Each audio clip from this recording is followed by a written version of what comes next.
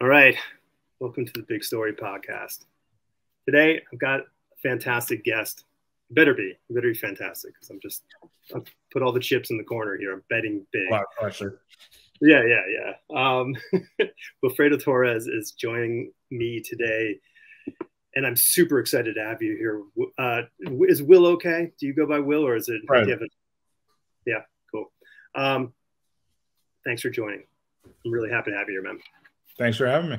Yeah. So you and I have, it's funny. You've been this sort of presence in my social circle for a long time, unbeknownst to you, of course, because we have a mutual friend who I've known for we're closing. No, I guess 25 plus years, so Tom Feaster and I go way back. And I met him right after he got out of a year or so after he got out of college. And I thought you were going to say prison. No, I met him shortly after that. Yeah. Well, his apartment, his apartment in the Ford factory looked like a prison. It was cool. It was very cool, but it was just this giant concrete block of a room. So okay. Yeah, that was actually a very cool apartment, and it's like one of those friendships where you step in, when you're young, you're like, oh hey, you're cool, and then it's like, hey man, I'm moving in 2 weeks, you want to help me move, and you're like, okay, so but like we were just comic buddies, and you do what you do, especially when you're young and you're vulnerable, you can carry anything. Yeah. So, and then, I mean, that was a 1997 or 8, I guess, is when I first bumped into that cat. Okay. Yeah. You've known him a lot longer than I have. Yeah. Well, yeah, but you probably know him far better because you've been closer to him for a longer period of time than I have. Yeah, that's my buddy. He's a good guy. He's a great guy. And, yeah, man, we, Tom and I both share what are those things when you like something that is not really good, but you'll die on the hill kind of thing, like the Spice Girls movie. That's the one that we'll both die on the hill saying it's really good. Yeah, I can't go there with you. No, and nor should you. But we went to the movie and we're like, this is actually really fun. So I don't know. I'll never watch it again because I can't, I won't do that to myself because there's that chance that I kept wondering why Tom had like a bunch of Spice Girls like or t-shirts. Yeah, well, now you know, and and you know what to get him for his birthday. So it'll be great. Oh man. So love the shot of your studio. This is very cool for anybody who's just listening to our dulcet tones. You could go see this on YouTube and check out Will's amazing thing. Now you've got a lot. Is that a lot of art that you've collected, or is this some of your work? Or no, I'm not arrogant enough to put up any of my own stuff on the walls. Yeah, this is all other people whose work I like a lot more. Yeah. It's funny, like, so my wife is an artist, and ostensibly I've dabbled, as I'll say, for a decade. And like we don't have any of our personal works really in the house. Like it's just not. There's a couple pieces, but they're mostly because of storage issues. Like she has this very large horse sculpture, and it's like, well, where do you put it? So it just sort of sticks in this corner and in our living room, and it's just, we kind of ignore that it exists, and it's just one of those kinds of things. So I don't want to see the things that I make too often. I'm like, well, it's nicer to put it behind me. It's one of those things where if I had anything up where it was constantly in view, I just keep picking it apart. Like when if I finish a page, the first thing I do, I scan it, and then it goes away. It goes away. I don't want to see it again. because I'm just going to look at it and say, well, I could redraw that panel. Yeah. Fix this or whatever. No, I mean, like, if you allow yourself a creative, and like, if you have this personal bug in you, and if you allow yourself the opportunity, you could just work on the same thing forever. Oh yeah. You'll never, like, I came up with this idea. I was talking to someone who was in art school. They were young. And I said, you know, what would be a great project for a young art student would be to do some sort of piece, come up with a conceptual idea for a piece, whatever the thing is, execute it, and then revisit it every 10 or 5 years, whatever that frequency is that works for you, and reapproach the idea and see how you what your skill set and thinking sort of changes over time. Yeah, but then I don't know. I mean, it seems like a good grant project. I don't know. There's something to it. Yeah, there's a sick part of me now that kind of wants to try doing that, just to see. Yeah. Well, I did a similar thing, not that idea, but when I was, I don't know, this is maybe 10-ish years ago, maybe somewhere a little later, I had I haven't done comic books since, the 90s, like my last work was at 1999,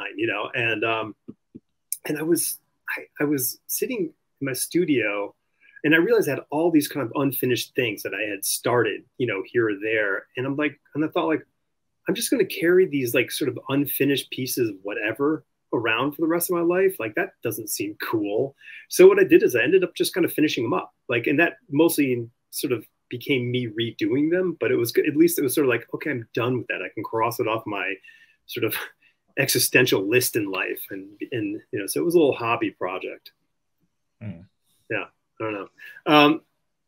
So where did you where did you grow up, and where did your whole sort of creative beginning start for you? Well, I'm originally from New York, grew up in New Jersey, kind of the suburbs of New Jersey, kind of, 45 minutes an hour outside of Manhattan. And then moved to Atlanta in my 30s. Okay. So, yeah. So what was your family like? I mean, was it just you or the brothers and sisters? I have siblings. I grew up with my little sister, me and my mom. Yeah. So it was just the three of us. Okay. Most of the time. And were you when you were young, because I kind of know how you kind of got into the game, and we'll talk about that in a little while. But when you were young, I mean, were you drawing, or were you making things, or was this something that wasn't part of the lifestyle, or what? Oh no, I was drawing. Yeah. Incessantly. It's okay. All I did was draw and read comic books and watch TV. So, I wasn't much of an outdoor kid. Right. But it was a very solitary thing. I did that. It was just me. I didn't really have, growing up, I didn't have friends that read comic books or were into the things I was into. Mm-hmm. So it was just kind of something that was just for me until I was an adult. Wow. Okay.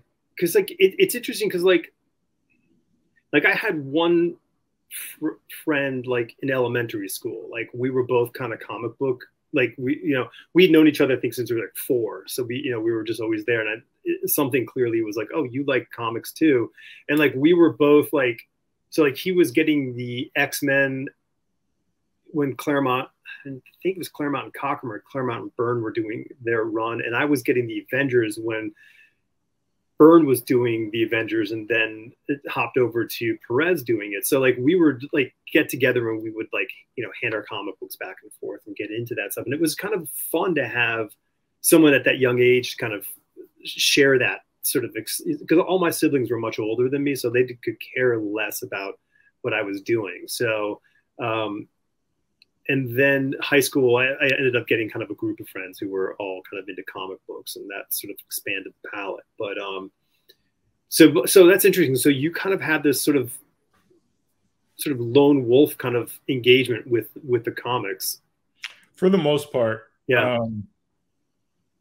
I had my one friend Jason was a twin, and his two older brothers were twins, and they were really the only kids that I knew that were into comic books at all. Okay. And we rode the bus together, but that was kind of like the extent of our friendship. Like I went to his house a few times, right? The bus to school, and I mean, most kids in school knew that I drew. I was the kid that could draw. Sure. Hey, we need this thing drawn. Can you draw this thing for us? And you're like, okay.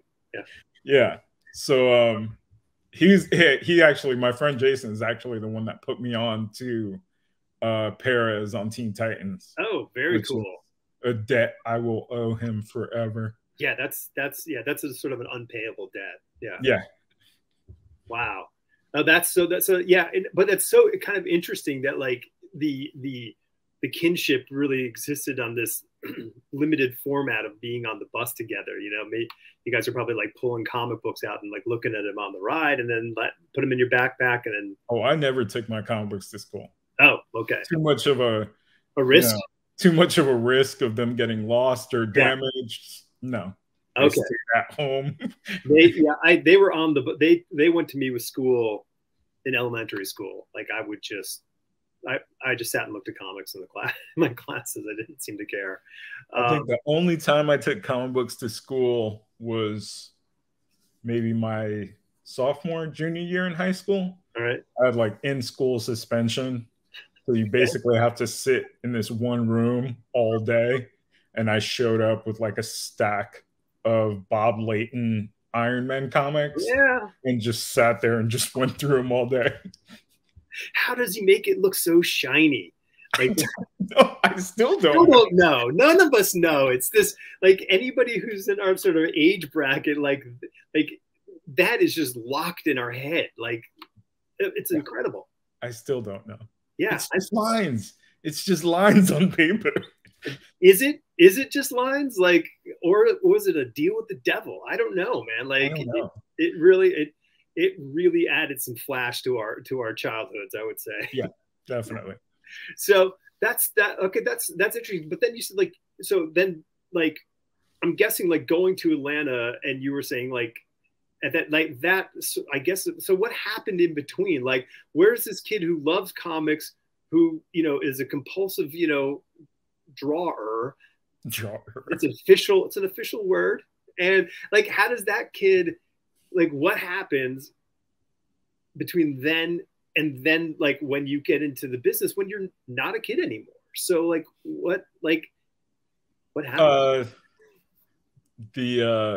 Basically what ended up happening was my girlfriend, my now late wife, was the only person that I let in far enough to see all of the drawings, the comics, just everything, like, me unfiltered. Yeah. And then once she saw like how important it was to me and how passionate I was about it, but it was something that I just kind of kept to myself, then she kind of encouraged me to try, but I hadn't, like I said, like I'd never been to a convention until I was in my 30s. Wow. I didn't have any older comic book friends. I didn't have any friends that were artists or drew, really. So it was, I didn't even know how to go about things. Right. So one day she's like, well, let's go into the city. And I'm like, okay. So we drive into the city, and we're like driving around Manhattan. And then all of a sudden I kind of look up because she's starting to park, but it's all like corporate buildings and stuff. Okay. Yeah. So I'm like, okay, what the hell are we doing here? And she's like, well, come on.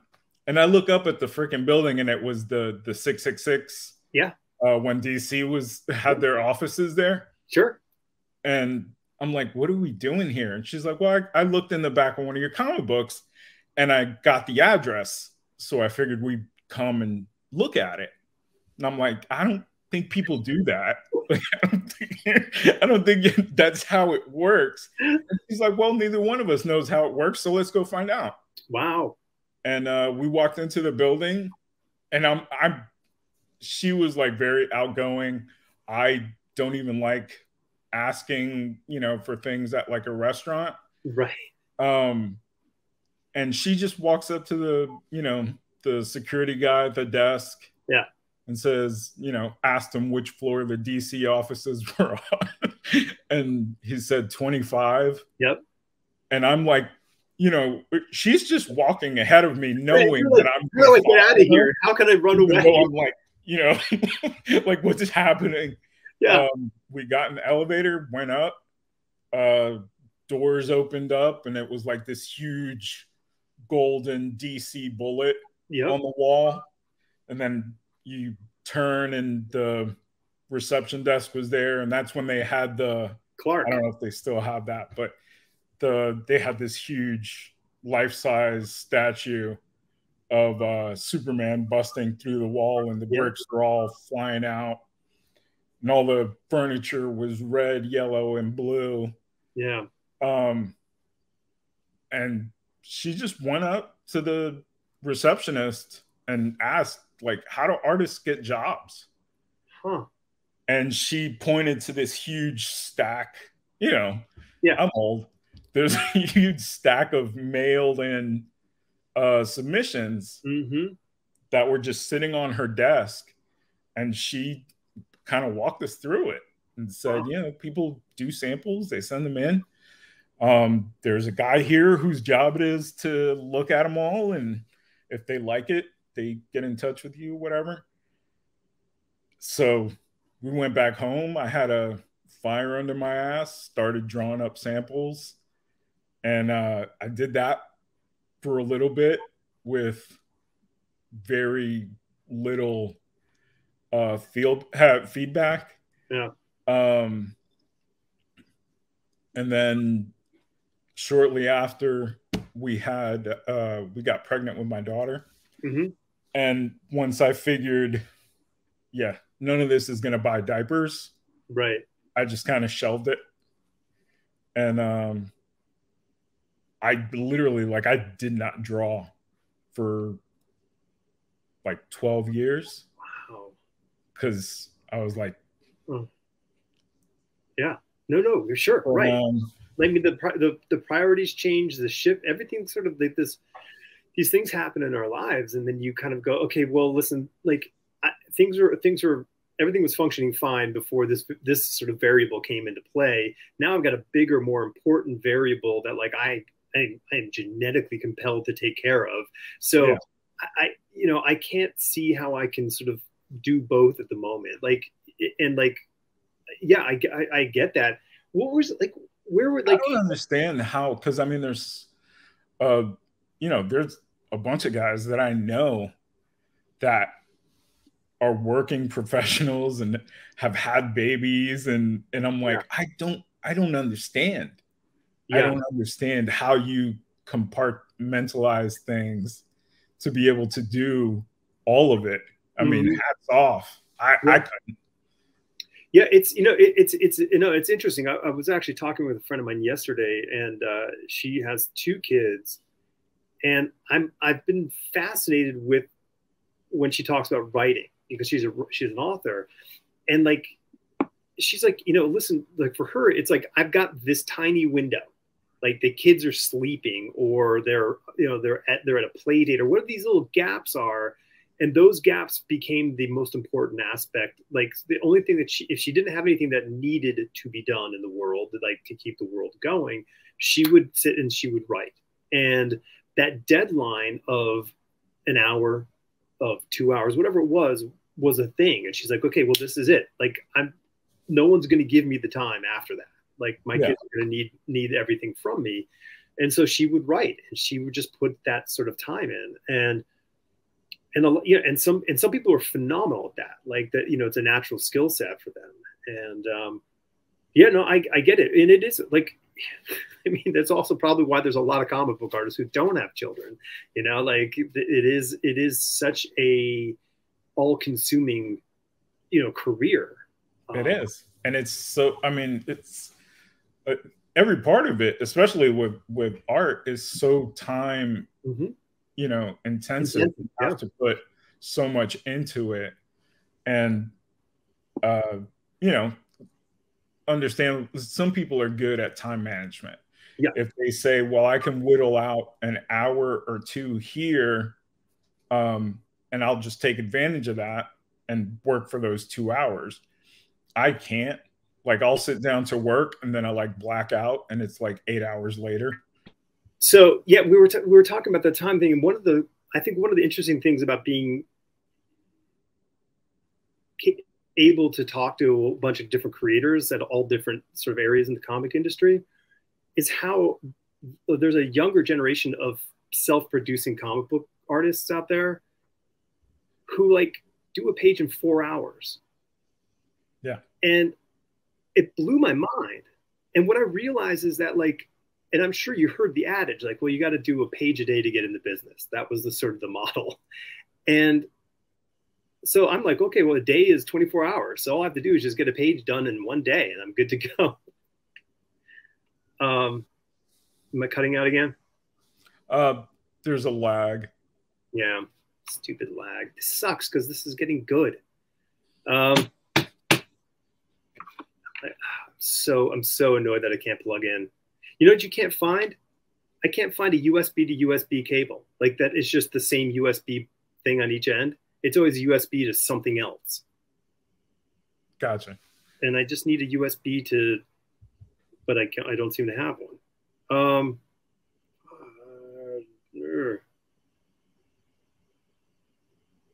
Yeah. All right.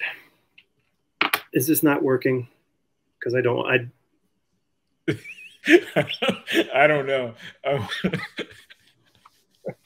gonna cry. I've just had such a hard time with computers this week. I'm just so exhausted by these things. Well, it's dude, working now. Great. I don't know how long it's gonna last, but yeah. All right. Well, it's gonna be a lot of work on my end cutting this out. So it'll be a tight talk.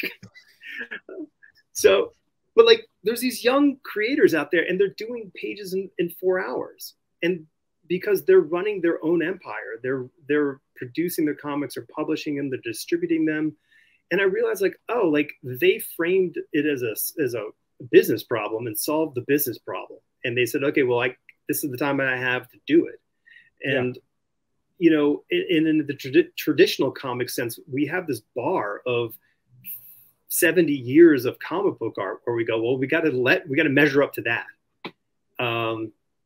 So like, and I think that's part of the blackout that happens with you. You black out and you're battling the Titans for 8 hours. Yeah.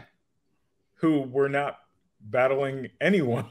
They were just kind of doing their thing. They're probably, closer to the younger crop of kids than any of the guys in between, because they're just, look, this just needs to happen. It just needs to get done. And they're not too in their heads about it. Yeah, we call them geniuses now. Like I mean Kirby. If Kirby spent 4 hours on a page, I would be surprised. When? Right.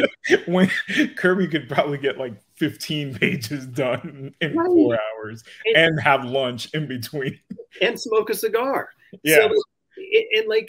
So like those guys, like, so like somehow, we there's just this, I think it's just the infestation of detail kind of came into play.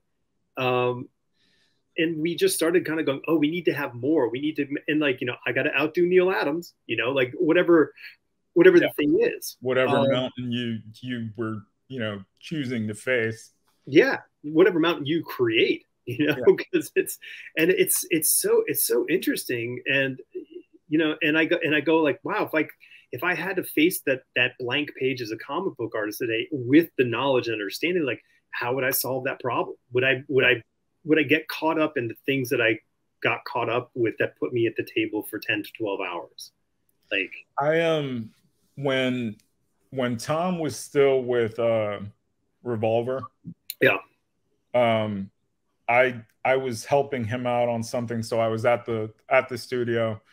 Dexter was in the office. Dexter Vines was in the office, and I took advantage and poked my head into his office so I could kind of, you know, snoop on what he was working on. Yeah, and he's sitting at his desk with this like double page spread from Olivia Coppola when they were doing Thor. Mm-hmm. Right?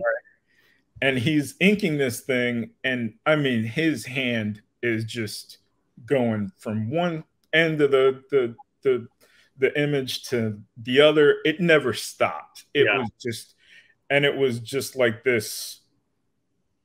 There was this confidence and just this speed to it. And I asked him, I said, you know, how do you do that? Like, how do you do that so quickly, so confidently? And he said, the key to it is to not sit back in your chair. Mm. And I'm like thinking about it, and I'm like, and it applies to inking. It applies to all of it, really. Because the moment you sit back in your chair and you look at it, you stop, you look at it, then that's when you start second guessing yourself. Sure. That's when you start wondering, well, should I have done this with that? Or I don't want to start there. Or, you know, it gives you that moment to hesitate, to let that, you know, all that doubt kind of creep in. Sure. He just launches in. He just launches in and does what he knows comes naturally. And it just happens. Yeah. Still, I mean, I get it. Yeah. Mentally, I get it. I can explain it. I know how to rationalize it, but I can't do it. Yeah. It's like, you know, when you were talking about it, it was making me think of, like, you know, when you see that classic sort of story of like a painter, you know, and they step back from the canvas and they look at the canvas and they look at the subject, you know, they hold their arm out with their brush, you know, they're seeing if you know, everything works. And then like that's the difference, is like, that is art.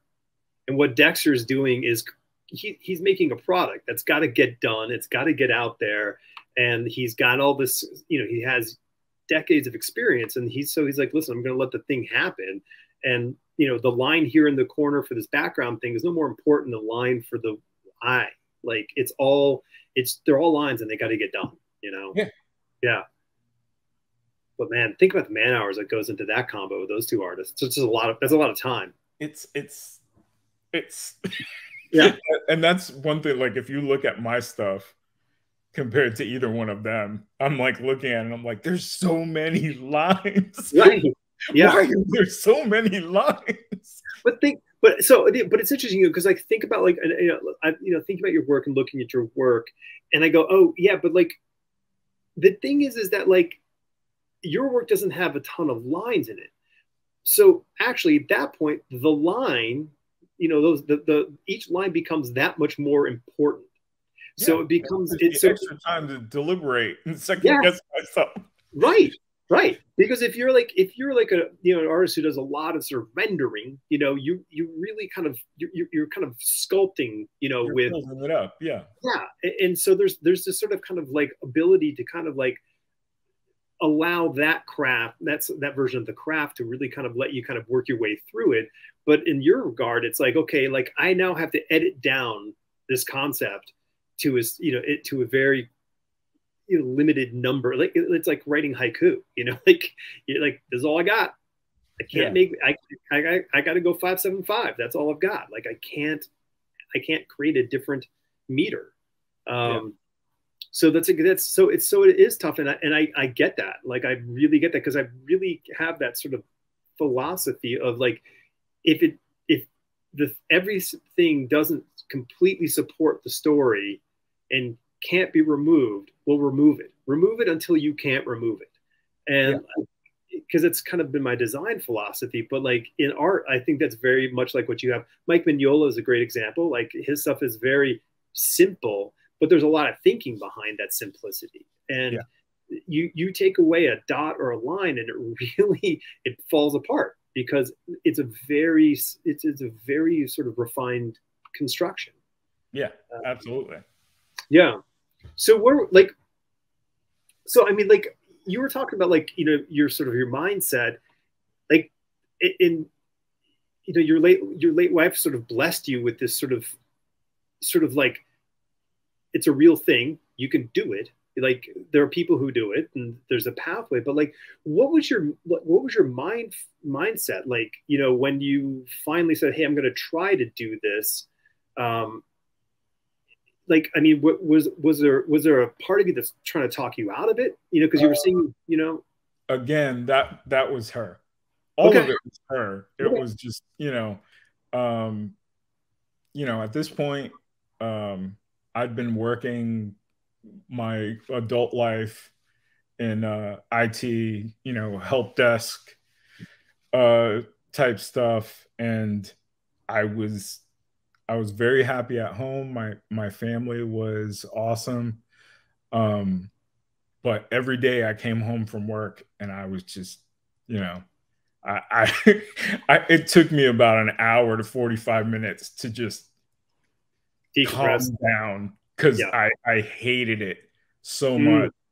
And she was like, you're miserable. Like you're miserable having to do this because you're spending, 8-9 hours a day, 5 days a week, 52 weeks a year, that pretending to care about something that you could give a rat's ass about.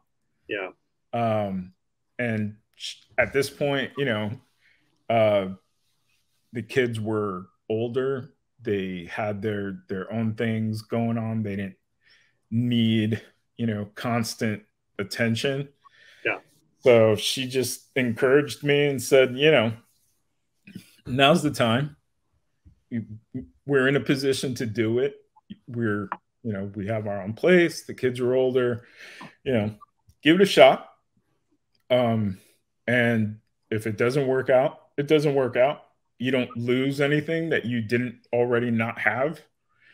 And you'll just know, at least you'll know that you gave it an honest shot.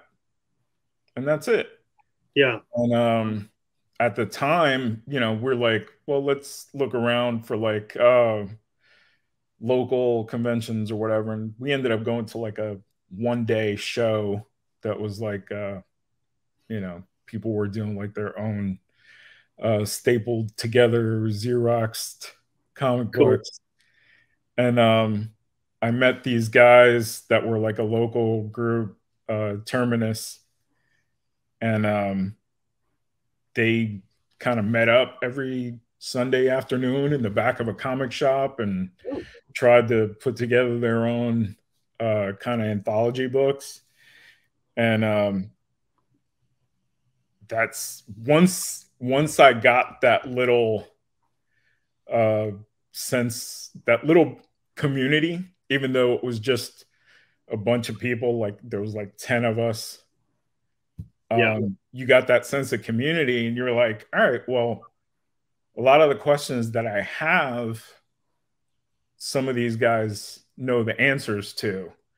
And even when they don't know the answers to them, some of them know people who do know the answers to it. Right. So it was tough because it's, also I don't have an art education. So as I'm going through, you're kind of learning everything piecemeal. So you're like learning how to build a transmission without knowing how to change the oil. Right. You know what I mean? Where it's like, these like high level things, but you don't know all these other things that need to happen beforehand. Yes.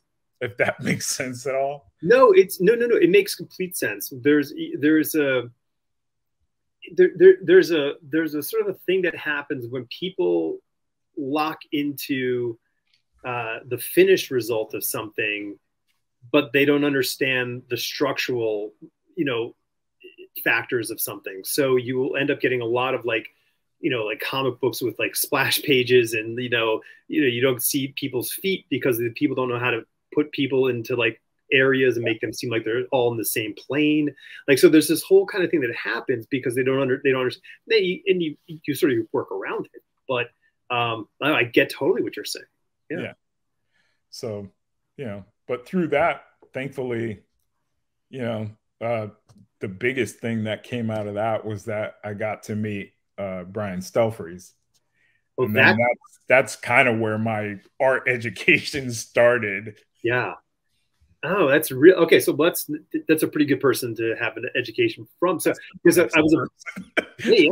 So I was about to ask you, like, so how did that transition from this sort of, okay, like I know there are the things that I don't know, and I'm not sure how to learn these things, and now the answers coming forward. So the font of information that Brian came into your world. Yeah. Huh. Yeah. And I didn't get to spend a ton of time with him. I'd get like, half an hour here, 45 minutes there, an hour here, or whatever. But I made sure that every little tiny nugget of information that he, gifted out, I tried to process as much as possible. For sure. And I don't know how many portfolio reviews Brian did for me, but those were all, it's one of those things where there's a lot of people. I'm one of those people where I like doing portfolio reviews, but I don't always know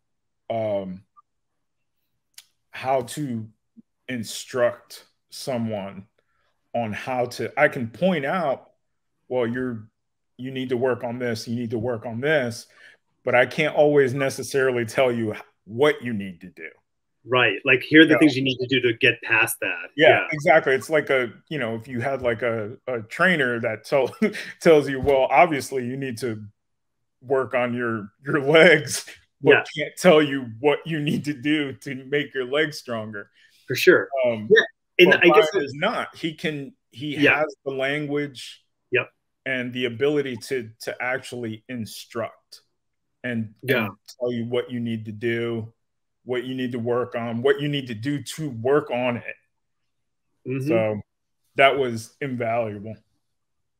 It's interesting because I think that often when that happens with a lot of people, the response is, well, I mean, just look at a lot of the comic book artists you like and figure out how they do it. And like, that's the non-answer, because what you're not giving the person the tools to actually understand something. You're just saying, look at somebody who's done it where you might think it's the right way of doing it and do that. Like, and that becomes derivative versus constructive. That's super interesting. Did you, so I have a degree, in drawing comic books, and, and I did that for a decade. And then I went into graphic design, and I've been doing that for the last 23-ish years. And I don't have a degree in design. And there's always, and I've had some great jobs and great clients, but there's this like imposter syndrome that like sort of it was in the back of my mind. And I didn't have it in comic books because I had a piece of paper that said, this is what I can do, and it's ridiculous. It's so ridiculous in that sense, because like 99% of my favorite comic book artists never took an art class or never went to, to college. So it's just whatever. But like, did that ever play into like it, into your thinking? Because like you were saying, like when someone asks you a question, like, I don't know, can't answer this. Like, still, I deal with that almost every day. Yeah, and yet you do it every day, and we're burdened with this imposter syndrome. It's like, get over ourselves. Especially, I mean, and I've had so many conversations with other artists, and I'm sure other people have felt that way before. But for me, at this moment, I feel like the level of talent and ability in comic book art right now is just, it's off the charts. I've never seen anything like it. No, it is ridiculously good. It is, you know, sure, whatever golden age of comic books there was, but forget about it. Like, this is the golden age of comic books because it is the apex of skill and technology coming together at a level that just we've never seen before. I mean, because like we had like the comic books that we can put on the mountain of greatness, you know, the Moon Knights and the Daredevils by the luminary artists and creators that did these books, but they didn't have the technology behind those books to make them look a fraction of what they, and so they overcame the shortcomings with their stories and their art. Yeah. But the people don't have to overcome anything now. You can do whatever you want, and it's going to get on that page. And because of, I feel like, because of the tools and everything that we have now, you know, you look at guys like Cliff Chang and Joe Quinones and Mitch Gerads, they're one-stop shops. Yes. They're, you know, they're doing the line art, they're inking themselves, they're doing the colors. They can do everything, all of it. So I feel like we're getting that much close, and Cliff is already doing it with his book. Cliff, we're getting back to that age of like the pure cartoonist, who does all of it. Yes, yeah, you know what I mean. It's like Bill Watterson, you know, like Bill Watterson, like did the mic drop on, you know, on the daily or Sunday comic book world by saying, "What are you going to do? It doesn't get better than this," you know. And it wasn't an ego thing. It's just that like he was doing it at such a high level. And I mean, and Cliff is doing, like, in my opinion, Cliff is doing what no one's really done in the modern age of comic books. He is doing the whole thing. And like there are indie people out there doing the whole thing, but they're not doing it for a major publisher. They're not doing it on that level of what he's doing. And we're getting to see something that's going to be standing up in time as one of the great things. You know, there's going to be year one, and then there's going to be Cliff's Catwoman. Like they're going to be there, and we're all good. We're all better off for it. And I think it's like, I think what also it is like what Mitch is doing, and like I mean, when I had Doc on the show, like, you know, I mean, Doc was like, you can tell he was like, I got to measure up to what Mitch is doing.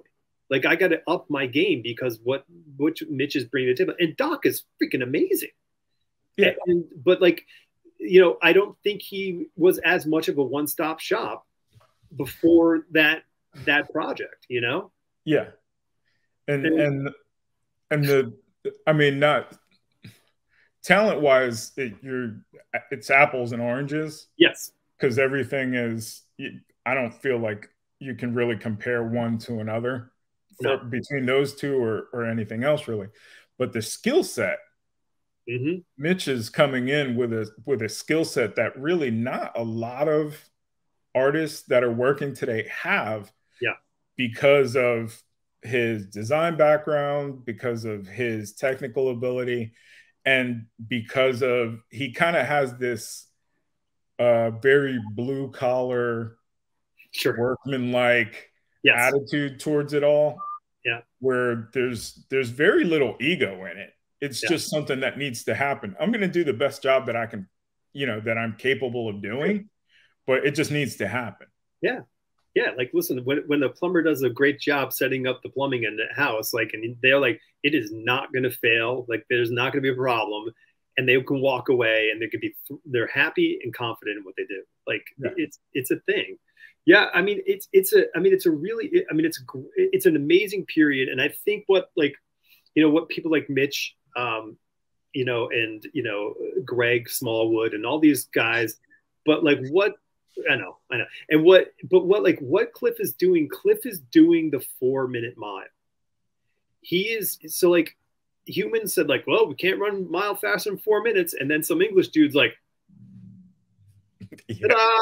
And everyone's like, oh, and then the numbers kept falling because like that's what it is. And I think we're like, what are we at 2 hours and 3 minutes, I think, or so, like on a marathon. And I think we're all like, and it cult, cumulatively, we're probably like, no one's going to be 2 hours. Someone's going to be 2 hours. Yeah. And after that, it's just going to keep going down. And so like we have this mentality. So now that we're like, well, I mean, nobody can write, draw, ink, color, letter a comic book, right? For that excuse is gone now. Marvel and like for Marvel and DC. Like, I mean, Yeah. I got to keep putting the asterisk there, but then it's just like, yeah, now it's gone. You're so right. And now like, I can't see anybody who's like, I like, it's got to be a target in everyone's mind.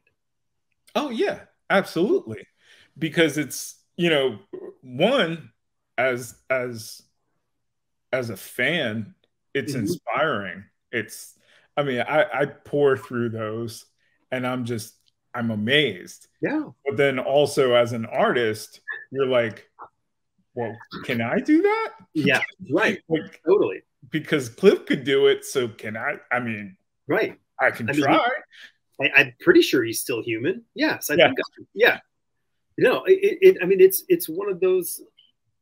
It's just one of those crazy things. Like we just have this world where once we see that, like, and I mean, I think everyone wants to do it. Like beforehand, like I don't think anybody has never like said like, I would never want to do it. Of course you want to do it because like you want to just mess with all the stuff and make the thing. Like let's make the thing. And I'm super excited for what this is going to bring forward with all these creators. Like it's and we might be necking it down maybe just to two people. Maybe there's a writer and this visualist coming together, collaborating on these pieces. I don't know, but we'll see what we get. And there's always been that financial calculus that needs to go into it, where it's like, can I do it? Right. Yeah, but it's going to take me X amount of time, over whatever period that I'm not bringing any money in. So either someone like a DC or a Mark Miller has got to be paying me while I'm putting this together. Yeah. And I think that's probably the biggest stopping block. Yeah. Yeah. Are we still on? Do you still have me? Yeah. I just want to make sure. Okay. Yeah. The financial thing is the thing, but it is insane how fast everybody is getting, in that sense, because I don't think people would have thought you could, pencil, ink, and color your own stuff on a book, like on a frequency. Like he's like, oh, I could do one issue a year, kind of thing. I don't know. I'm excited. Who are the people who were blowing your mind? Like when you were like getting into the industry or before you got into the industry, like who are the people who you're like, oh, like I love this. I need this.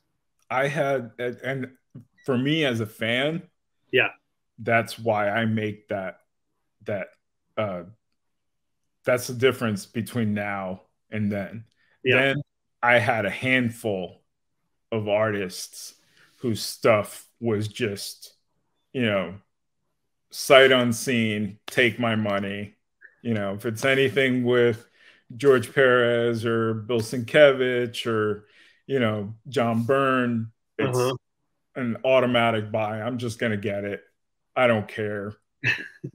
I don't care what it is. I don't care who's writing it, But now, I mean, that list just goes on and on, because there's just so much, and it's such a broad variety of different things, different styles. It's just there's something for everyone.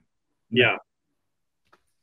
It's but it's so interesting, the artists that you cite, and then in your work, you know, your work is not in that, not in the vein of the George Perez, you know, and it's not in the vein of the John Burns or the Bill Sienkiewicz's, but who is, you know, very few are in that vein. But like, it's so interesting because like like what you do is you clearly have a vision of how you see what the page looks like. And it's not something that looks like John Byrne-ish, you know, like it's this kind of, you know, it's you. So where do you feel that that kind of came out? Like, what was the early on? I mean, I was trying to, very early on, you know, 13, 14, I'm literally just copying, you know, Titans pages and trying to draw like George Perez. And then as I got older, and that just, you know, I'm like, you kind of, I accepted the fact that I can't draw like George Perez. Right. It's just not going to happen, you know. And then fast forwarding, going back to Brian, you know, one of the very first times that we met, he asked me, he said, do you want to be an artist or do you want to be a storyteller? Right. I want to tell stories. Yeah. I'm not, you know, my stuff is never going to be the prettiest thing on the stand, because I just try to make sure that the story's told in the best way that I can do it. Yeah. And just everything serves that end. Yeah. That's, you know, and I mean, that's a great question, you know, to ask. And someone actually, I was talking to a comic shop owner not too long ago, and he was saying that when he was young, he got to meet George Perez at a show, and this little kid came up with a drawing, like a little kid, like an 8-year-old or a 10-year-old with a drawing, and George's like, "Oh, this is really nice," and then says, "But in comic books, we tell stories," and it's like, so the whole idea of, you know, and so he's just kind of like, you know, sort of brought light to this child that like comics isn't about doing a drawing of something, it's about really telling a tale. Yeah. And that's the role of the artist, you know, or the penciler, you know, whatever you want to call them.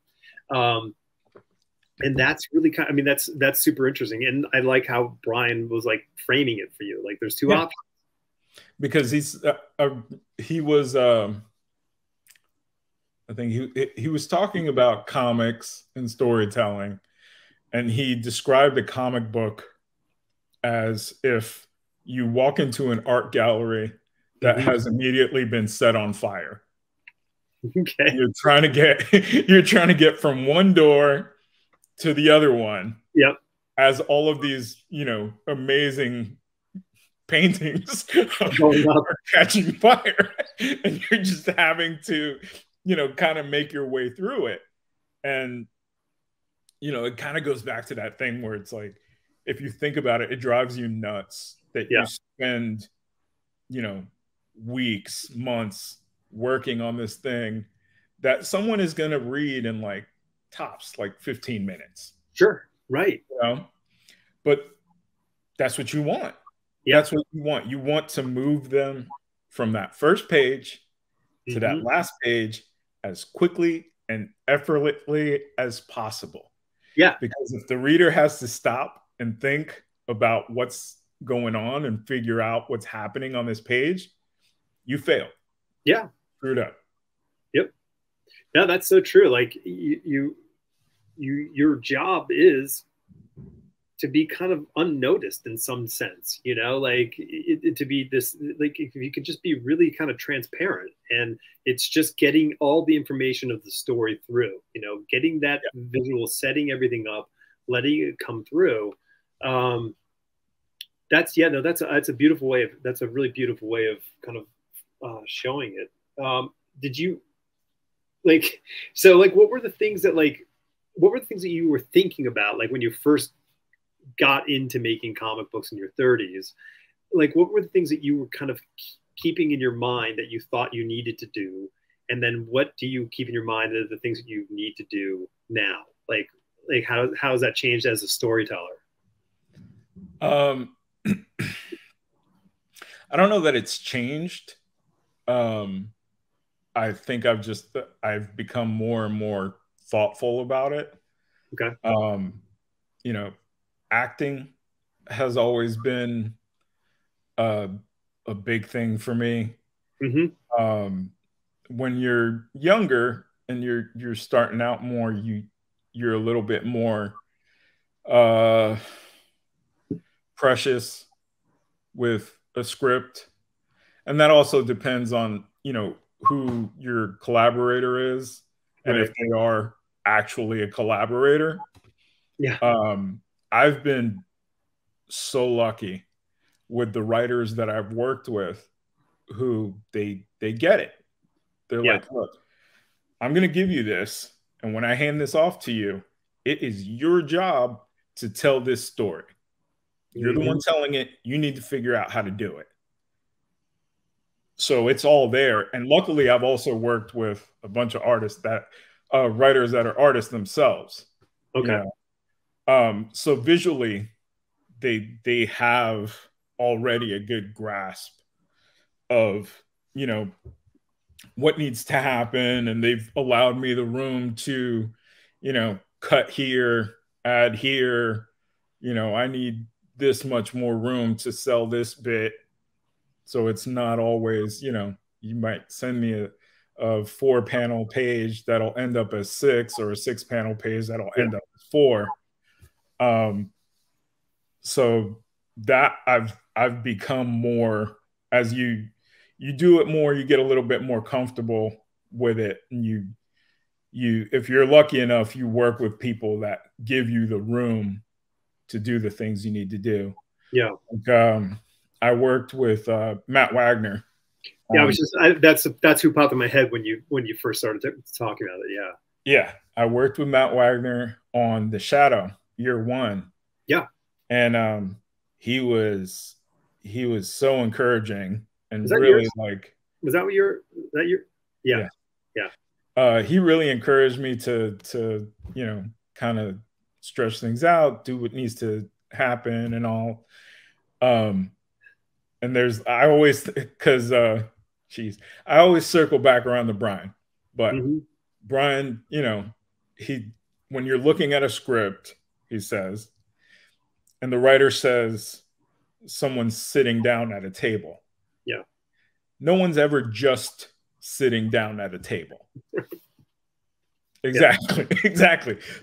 They're doing something else. Sure. And if the writer doesn't give that to you, then it's your job to figure out what that is. Totally. So Matt sends me this scene where it's 2 mobsters and they're sitting in a booth at a restaurant, talking, and it's meant to be a pretty intense conversation. Mm-hmm. So the character who is the aggressor, I have him, and he's got a fork and a knife in his hand because he's cutting up a steak as he's talking. Yeah. And the whole time I have him gesturing towards the other guy with the knife. Yeah. So it's just kind of this thing, and I sent Matt that, and he's like, yeah. He's like, yeah, that's exactly what you need to be doing. Totally. So then it's just, that's storytelling. Yeah. And I think we can, a great place to learn these sort of techniques, is, watching film and watch it. And if you get to go to plays, go to live performances of plays. And the reason I say that is, and it's not like, don't sit there and stare at Tom Cruise being Tom Cruise.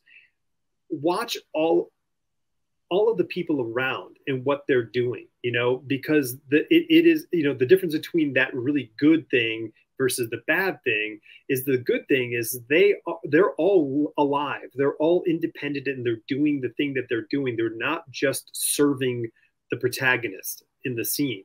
So all those kind of actions of whatever they're doing on that, that screen at the time or on the stage, that's where the storytelling comes into play, because it becomes natural, because understandable. And you can set up other actions, in these background actions, when their time comes to do their thing, you're not just springing it on the, on the reader. And I think that, so there's good areas to kind of find that stuff. So yeah. And and it's your job to take what's dull and boring and make it not so dull and boring. I love the quiet bits. I love the quiet bits because that's when, if I have an action scene, I know it's like, all right, well, this guy needs to get punched through a wall. And then, so you know what needs to happen there. And it's not that much wiggle room. But with the quiet scenes, then you get to play with it a little bit. Like one of my favorite movies, or one of the movies that's a really good example of that, is Heat. Yeah. Everybody always goes straight to the shootout in the street. And it's like, yeah, that's an awesome scene and I love it. But my absolute favorite scene in that movie is when Al Pacino pulls over Robert De Niro and then they end up sitting in a diner across from each other talking. Yeah. That's my favorite scene. Yeah. Because just that exchange was just so animated. It was so rich. Yeah. And that's where you probably got the best understanding of the two characters. For sure. Did you listen to the interview today with Michael Mann? Mm-mm. Okay. So you have homework after this. You get to go to Apple Podcasts or wherever you get your podcasts and go to WTF and download today's episode with Mark Maron interviewing Michael Mann. And it's a great discussion about that whole scene. So you're going to be happy. You're going to be happy, man. So. And the other one is I was just posting about that the other day. The bit in Superman, the movie. Yeah. Where, Clark comes into Lois's apartment. She walks into the other room and he takes off the glasses and transforms into Superman without the costume. It's just taking off the glasses. And you're like, holy crap. It's like that's like, how did he not get like an Academy Award just for that? It's one little bit right there. It is. I mean, listen, I know, there's a lot of great comic book movies, but that's the best comic book movie. It is, there's camp, unfortunately, that, is of the time, but for the time that film was made and what they achieved, it is nothing this side of revolutionary. And the best actor playing the best character. It's unbelievable. I mean, that's one of those bits where the movie almost kind of came to redefine what the character was going to be moving forward in every media.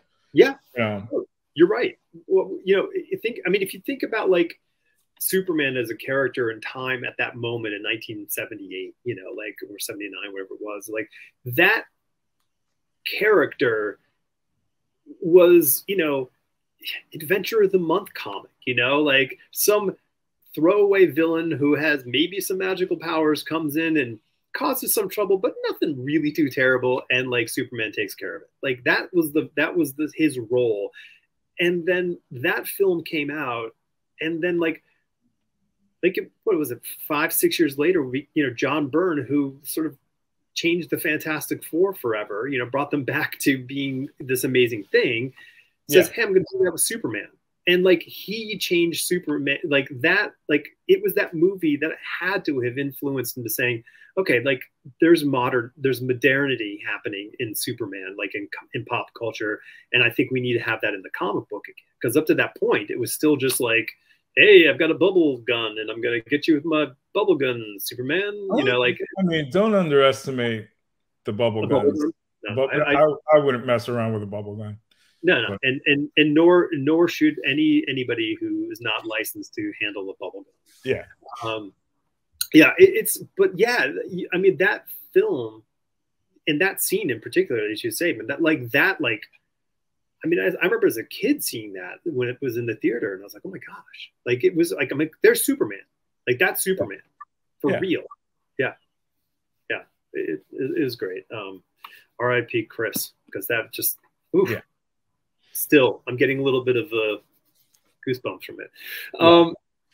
So like time, time is like the big thing, as we were saying earlier, as a comic book artist, and you're not like a penciler. You're penciling and inking your work. So like that's a lot of work. So process becomes a thing, and and briefly, like for me, process was when I got into business, I would thumbnail my page.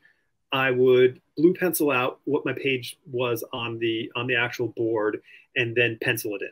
And that was the process. And then like in the decade, like it became a very different process of drawing things on Xerox on copy paper and then light boxing that through for every single panel. Like it became this really sort of complex thing where the time wasn't going down, it was going more, for in the day work. So how do you manage? And you do a lot of like you're still like got a pencil in your hand, right?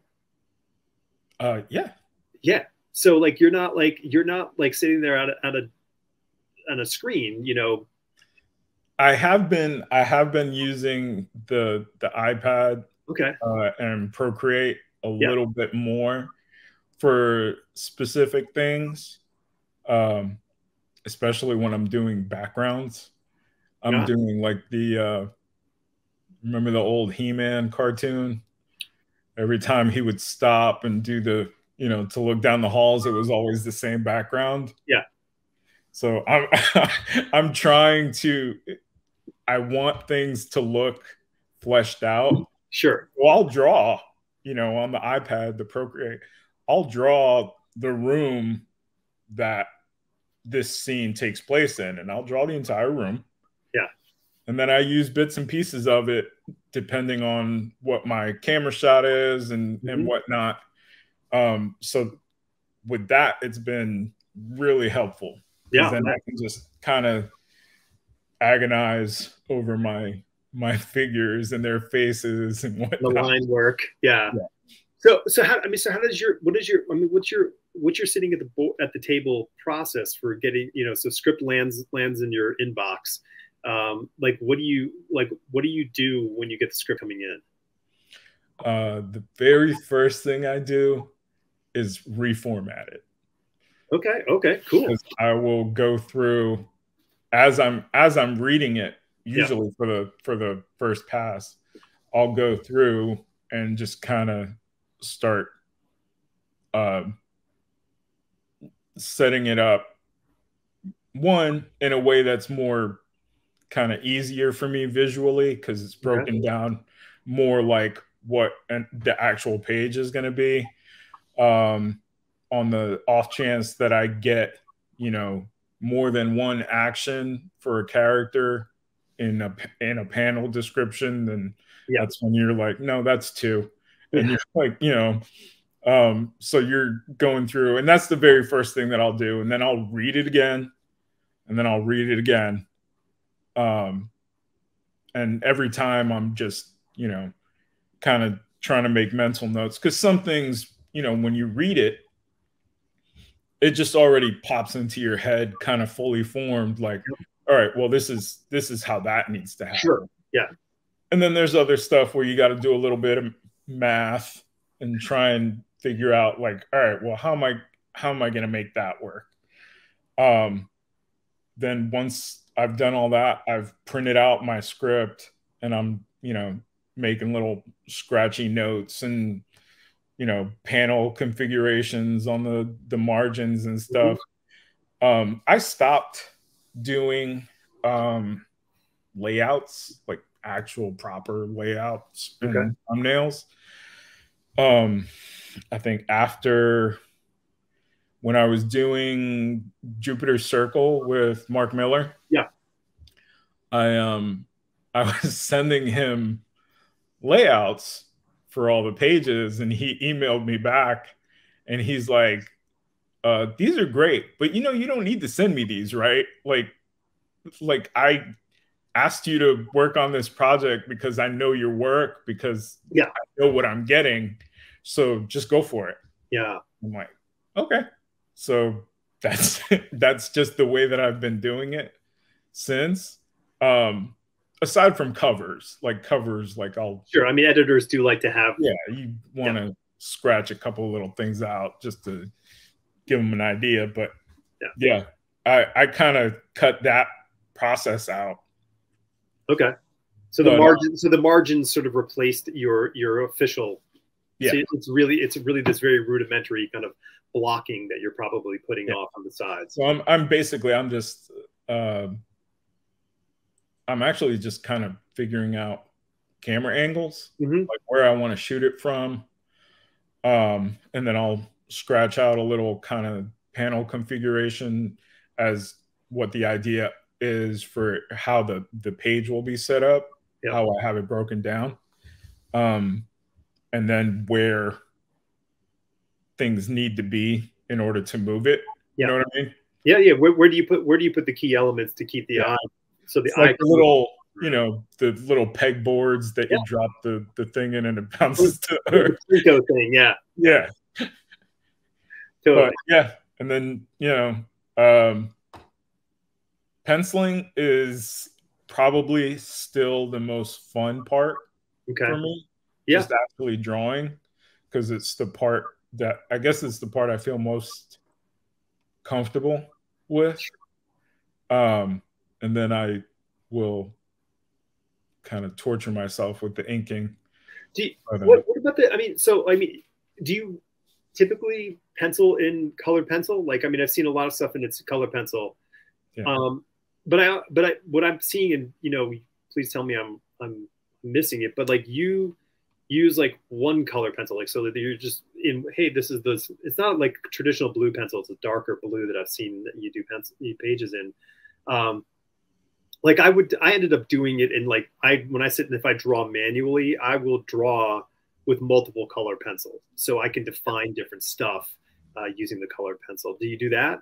I've been doing that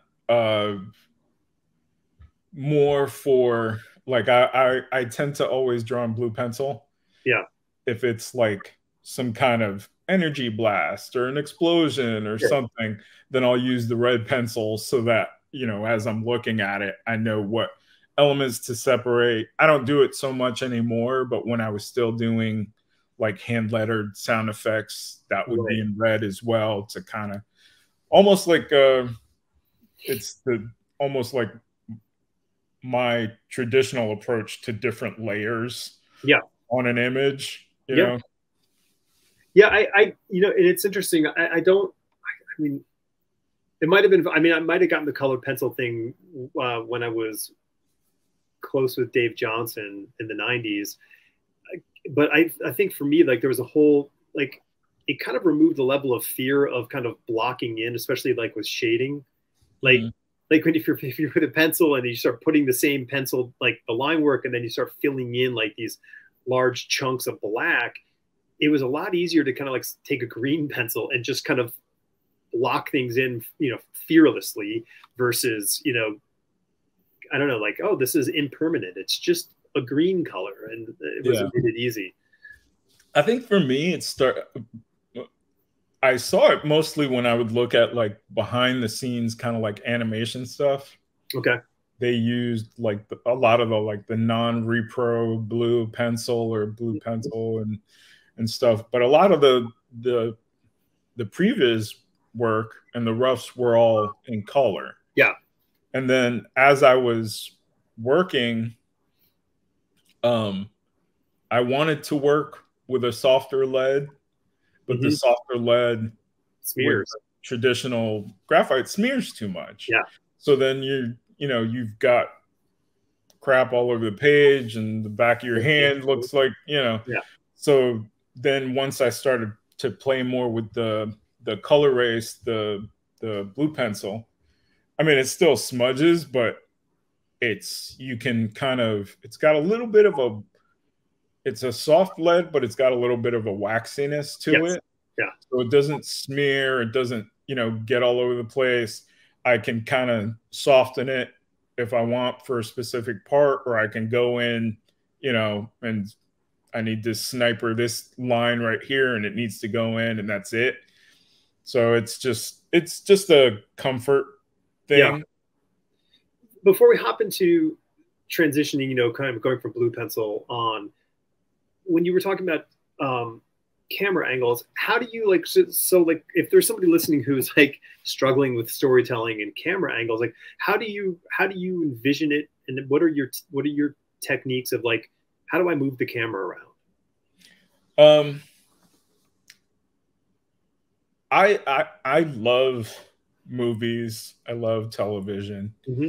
And as you're watching that and you consume more and more of it, you start to realize, you know, what sorts of directors kind of get the story across to you better, Yeah. how things are presented, you know, whether it's like, you know, you're watching a Michael Mann movie or an episode of Friends, Mm-hmm. you know, where the camera's here. It's like, you just kind of have to decide for yourself, one, what kind of story do I want to tell? How do I want it to feel? And also, what's the scope? You know, if you have a quiet scene, then yeah, you can shoot it like Friends, and Mm-hmm. it's, you know, that's fine. But if you're having, you know, it's a giant robot, you know, attacking a city, you're going to have to pull that camera back. Yeah. You're going to have to pull it up. You're going to need to do a crane shot. Yeah. You know, you're going to need to do some worm's eye views so you can really show, you know, what the angle is from the ground, looking up at this thing. Yep. So it just, as you're playing it in your head and just trying to figure out what's the best way to tell this story? Yeah. What gets the point across the best? And, you know, there was a work on that within the limits of your ability. Right. Yeah. Well, and use it to push your ability, or you know, push your limits, I guess. There were, like Michael Golden, I was fortunate enough for him to be so kind as to teach me a lot of stuff when I was still in school. And his whole story, like he would talk to me about storytelling a lot. And one of the things that he would say is like, well, I just kind of envision a mini cam in my head and I move it around. So what I do is I establish the scene, like, okay, it's going to be in this space and it's going to be these characters or things are going to be in here. And I take a mini cam and I move it around and I find the angle that's going to show what I need to focus on, but still show the other elements that are required to keep the story, you know, the story continuity intact. And if it needs to be setting up something else, so that camera would move around. And the way that I modified that, because I don't have his brain, I would do a sort of a 3/4 drawing of the scene. And I would just do kind of upside down you people, you know, just, okay, person.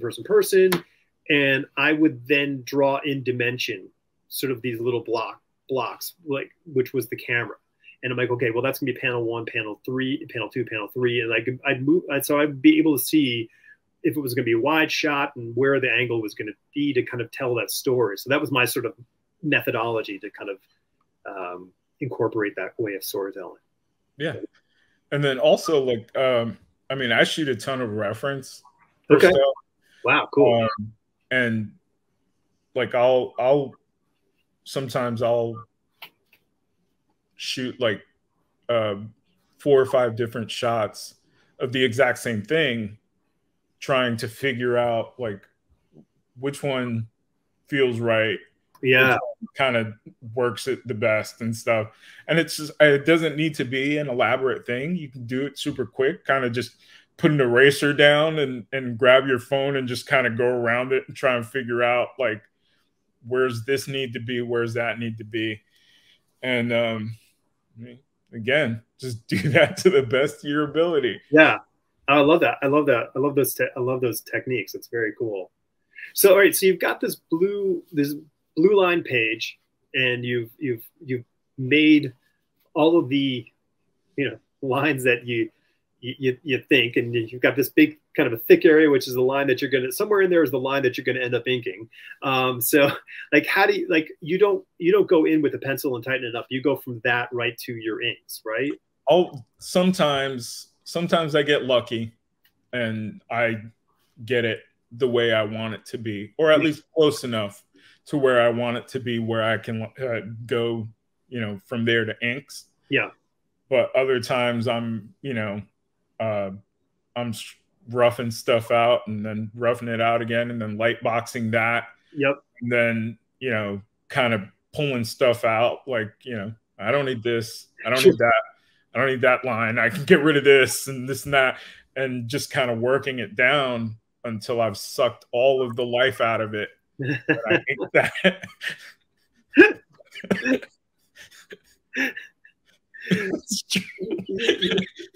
You're just clarifying the life. Will, you're not sucking it out.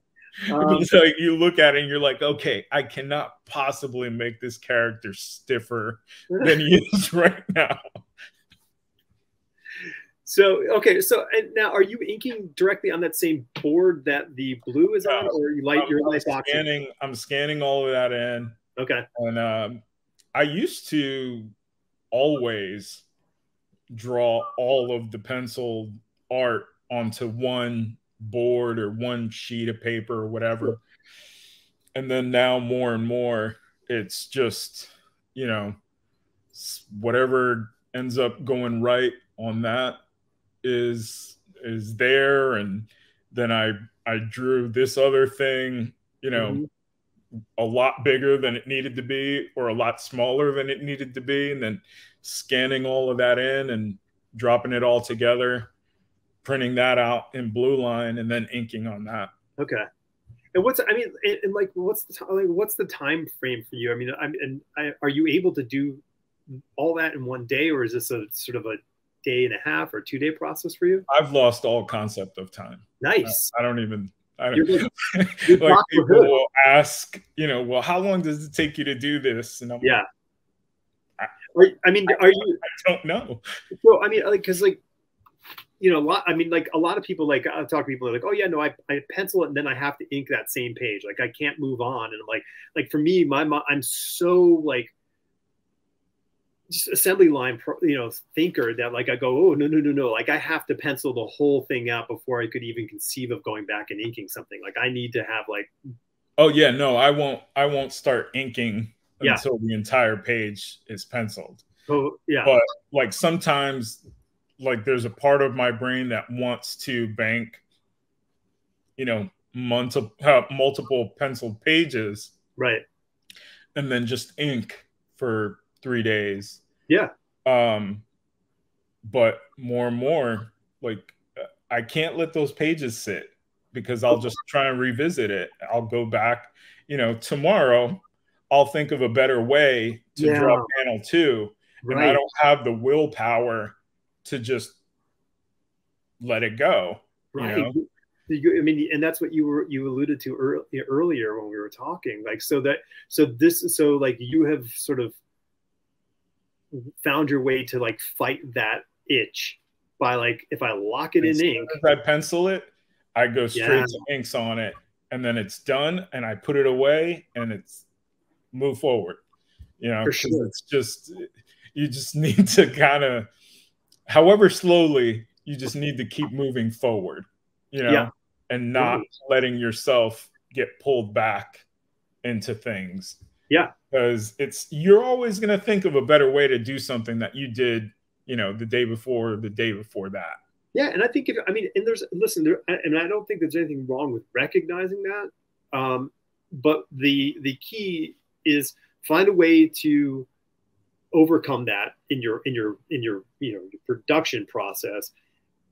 But if you can define it and you can be cognizant of it, well, then the next time you're facing that similar problem on the page, you can then employ that new solution, and you can go, okay, there, I did it, and you can move on. Because I think, like, because you also need to be able to tell the difference between something that you could have done better and a mistake. If it's a mistake, then yeah, fix it. Sure. But the other thing, like just apply that towards the next page. Yeah. You figured that out. Now next time that equation comes up, now you know what a better answer for it is. Yeah, that absolutely, that makes complete sense. So the inking, so that's going to be that's done on a printed out version of the pencil compilation, putting it all together. That was another thing too that I was earlier on, I was penciling directly on the board. Sure. And I'm kind of a neat freak, and I couldn't tell. So I can't, it would bug me that I'd have to erase, and then the ink would, kind of get rubbed out, or, the paper was all scratched up, so the ink didn't take the way I wanted it to. And it's like printing it out in blue line kind of just solved that. Yeah. Yeah. I think that was kind of like, I think that was one of like, whatever urban legend of it goes. But like, I think that was sort of Chris Sprouse's solution early on, is that he would draw the pages on the back and then light box his finished pencils through that. So he was sort of, he was resolving that all on one page. And then, and I guess, but speaking of Carl's story, Carl says that he doesn't do that anymore. So it's a different approach. But yeah, I mean, yeah, and that's the worst thing is if the ink doesn't take on the page. It is just a disaster. It's so crazy. The longer you do things, the nitpickier you get about, paper. It's too hot in my office, and the ink isn't running right, and the paper is absorbing too much moisture, and it's right. It's like, oh my God, I used to draw in my mom's living room on her little cutting board thing, hunched over, sitting on the couch. Yeah. And now I'm like, yeah.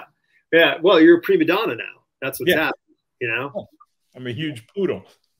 Yeah, totally. With a pen in your hand. So, do you ink? What tools do you use for inking? I'm still using. I got this.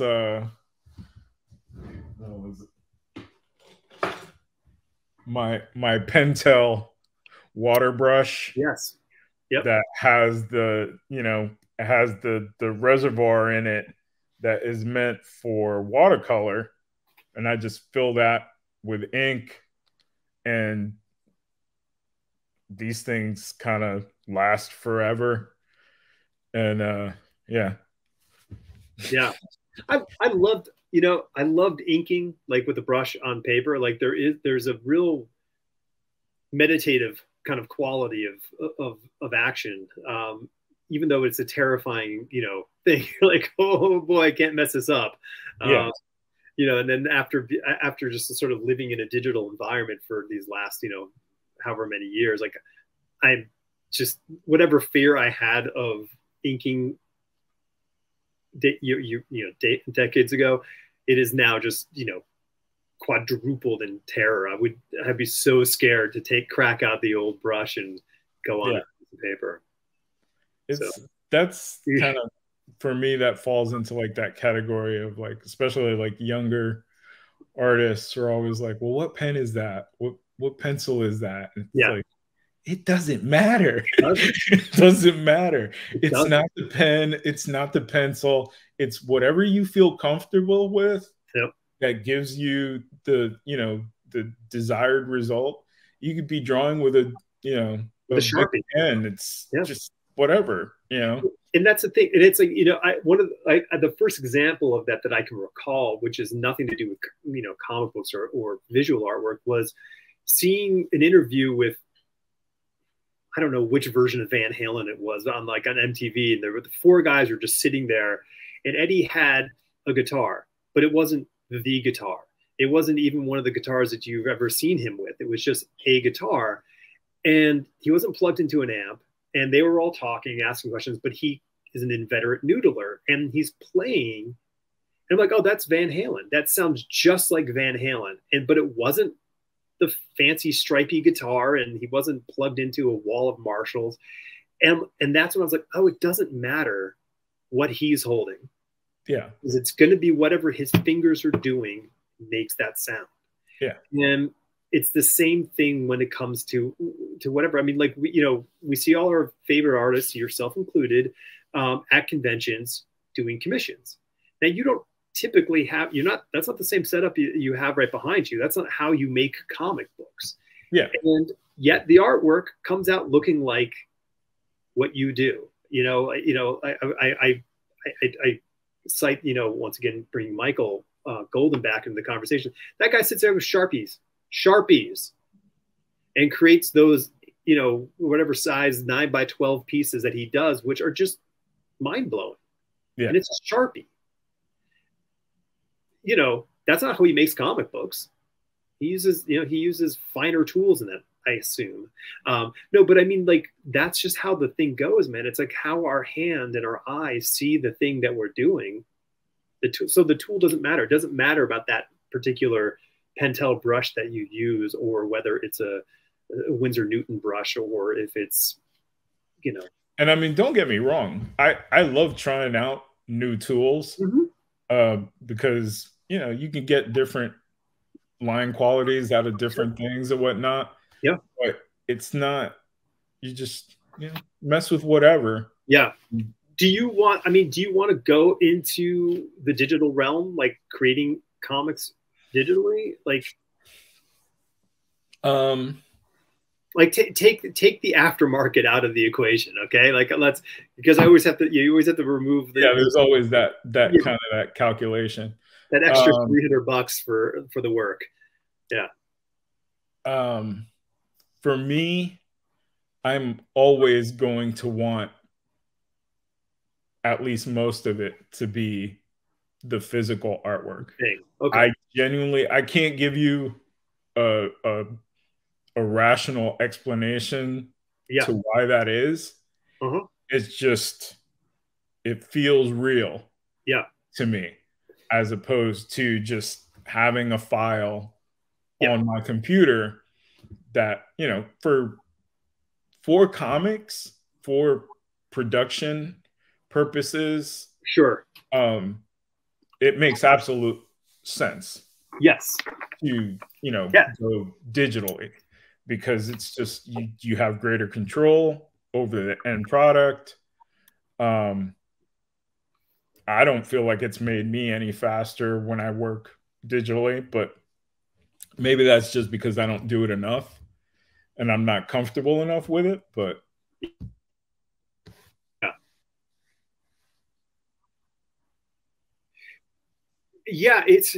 I've done a handful of covers and pinups digitally in the last few years, and it's convenient and great. But like, I've only made comic books, on pieces of paper. So like, there is that quality of kind of, maybe it's romanticizing it. I don't know. Because I kind of go, oh yeah, no, I mean, because I've run the things in your head. I'm like, well, if I had the money to do a comic book, how would I do it? Would I do it on a computer, or would I do it in on a piece of paper? And the pragmatist is like, do it in the computer, But then like that, romantic in me says, well, get the T-square out and start making comics. Yeah, and for me, it's also a textural thing. Yeah.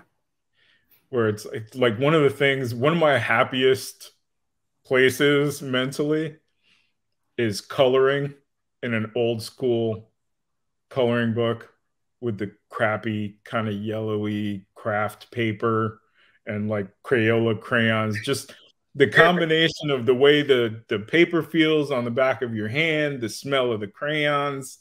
It's just all of it is this thing where it just puts me in a happy place. And it's the same thing with work. It's just, Yeah. I want to be able to feel the paper under my hand. I want to smell the pencil. I want to smell the ink. I want to feel it. I want to have my fingers be dirty when I'm done so that I feel like I did something. You know what I mean? Yeah. I think it's great. I mean, and I think once again that we can talk about this golden age of comics is that, 25 years ago, that was the only option. Now this breadth of ability to what we were saying about put whatever you want on a page, it can get on there. It doesn't matter however you do it. And it's going to look amazing because the production levels are so high. So it's going to end up being a killer thing as long as the execution is solid. So yeah, and and I get it. I mean, you're a romantic at heart, Will. You want to be in that process. You want to be making comics because you're physically making a comic. Yeah. Yeah. I like that. I like to think of you as a romantic now. That's going to be who's the most romantic person I know. It's Wilfredo Torres. That's it. I'll take oh it. man, so what's happening? What's going on with you? What are you working on? You got any projects you can kind of let people know what's going on? I'm working on another. I know you have book. Superman 78 just hit the stores. Oh, tomorrow. Son of a diddly. Uh-oh. Just once. Yeah, I know. Just give 2 seconds. I think it would be good. Now? Yeah, I hear you. You say what you got. I'll edit it in. Yeah, we've got actually my Superman 78 hardcover collection hits shops tomorrow. So we're excited about that for people to, for all the folks who waited and didn't pick up the singles. Hopefully they'll get a good experience out of checking it out for the first time. That was an amazing job.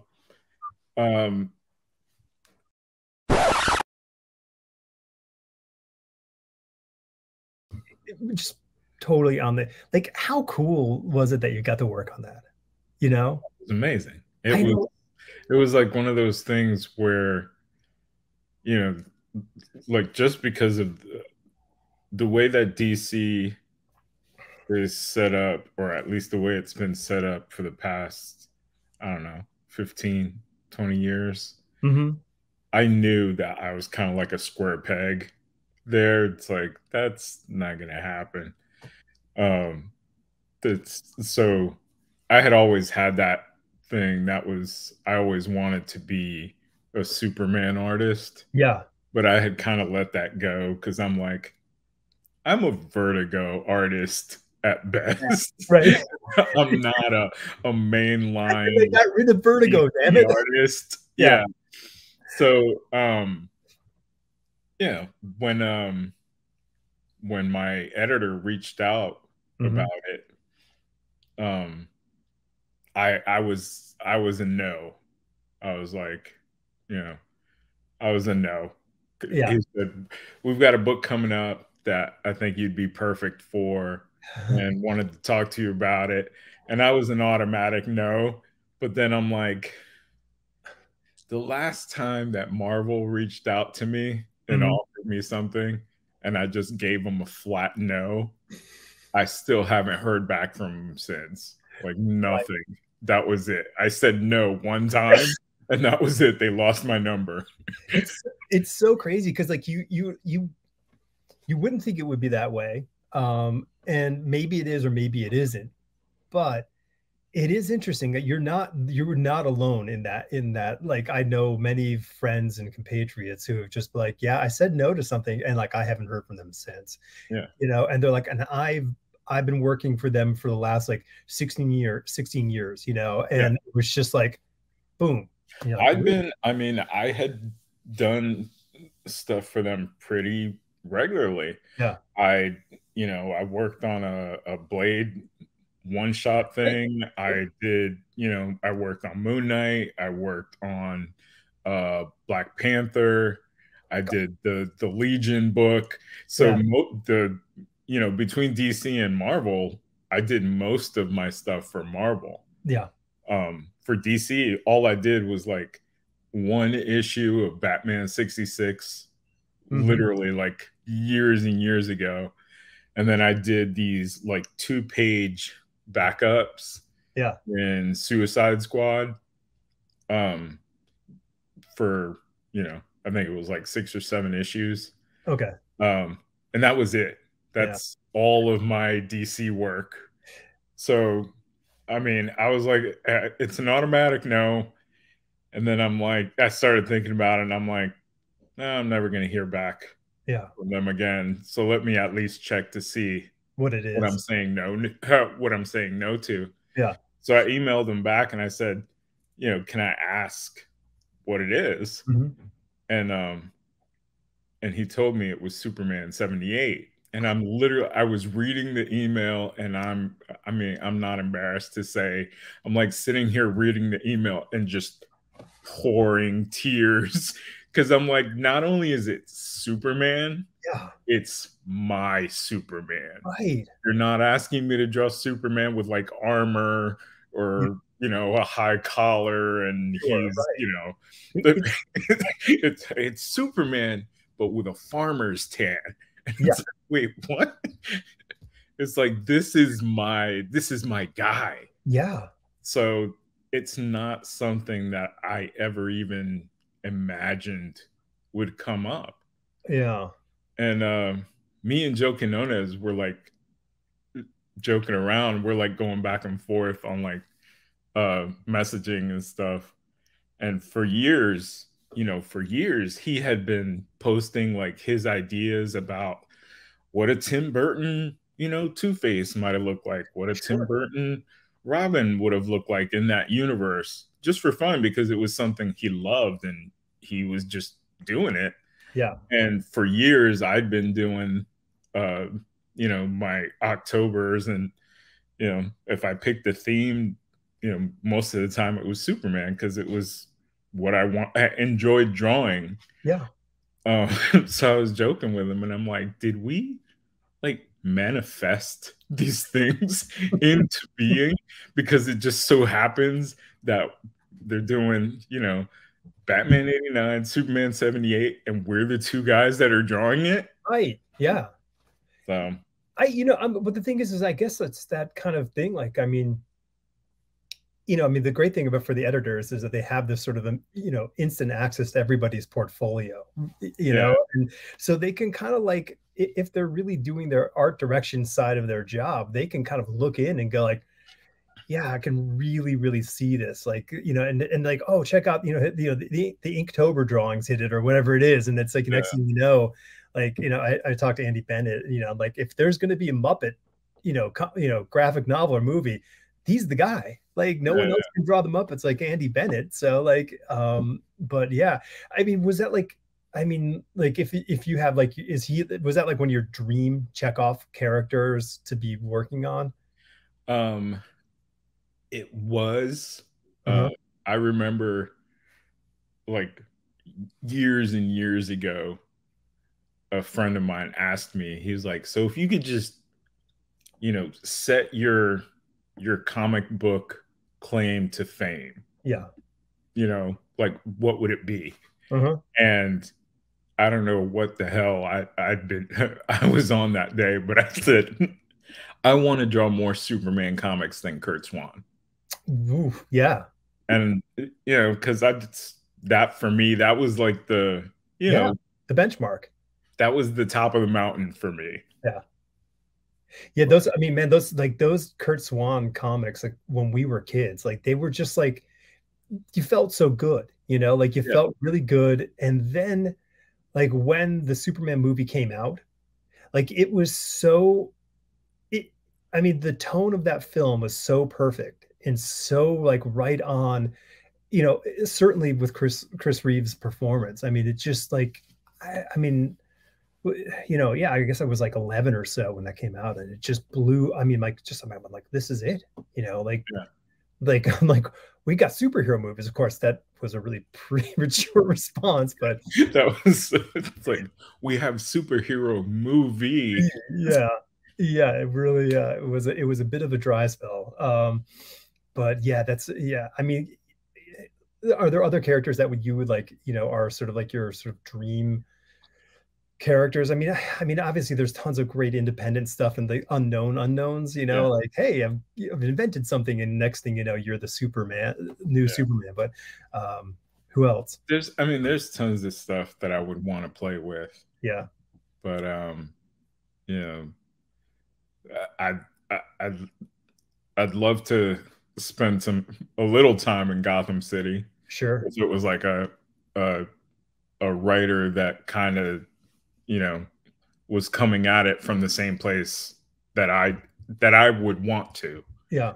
you know, because I think of that character, and I just think of, like, you know, when the over the title it said, you know, world's greatest detective. Dude, you're speaking my language. Oh my God. Okay, so maybe you and I have to have some offline calls, because like it is, you are absolutely speaking my language, because that to me is what yeah, okay.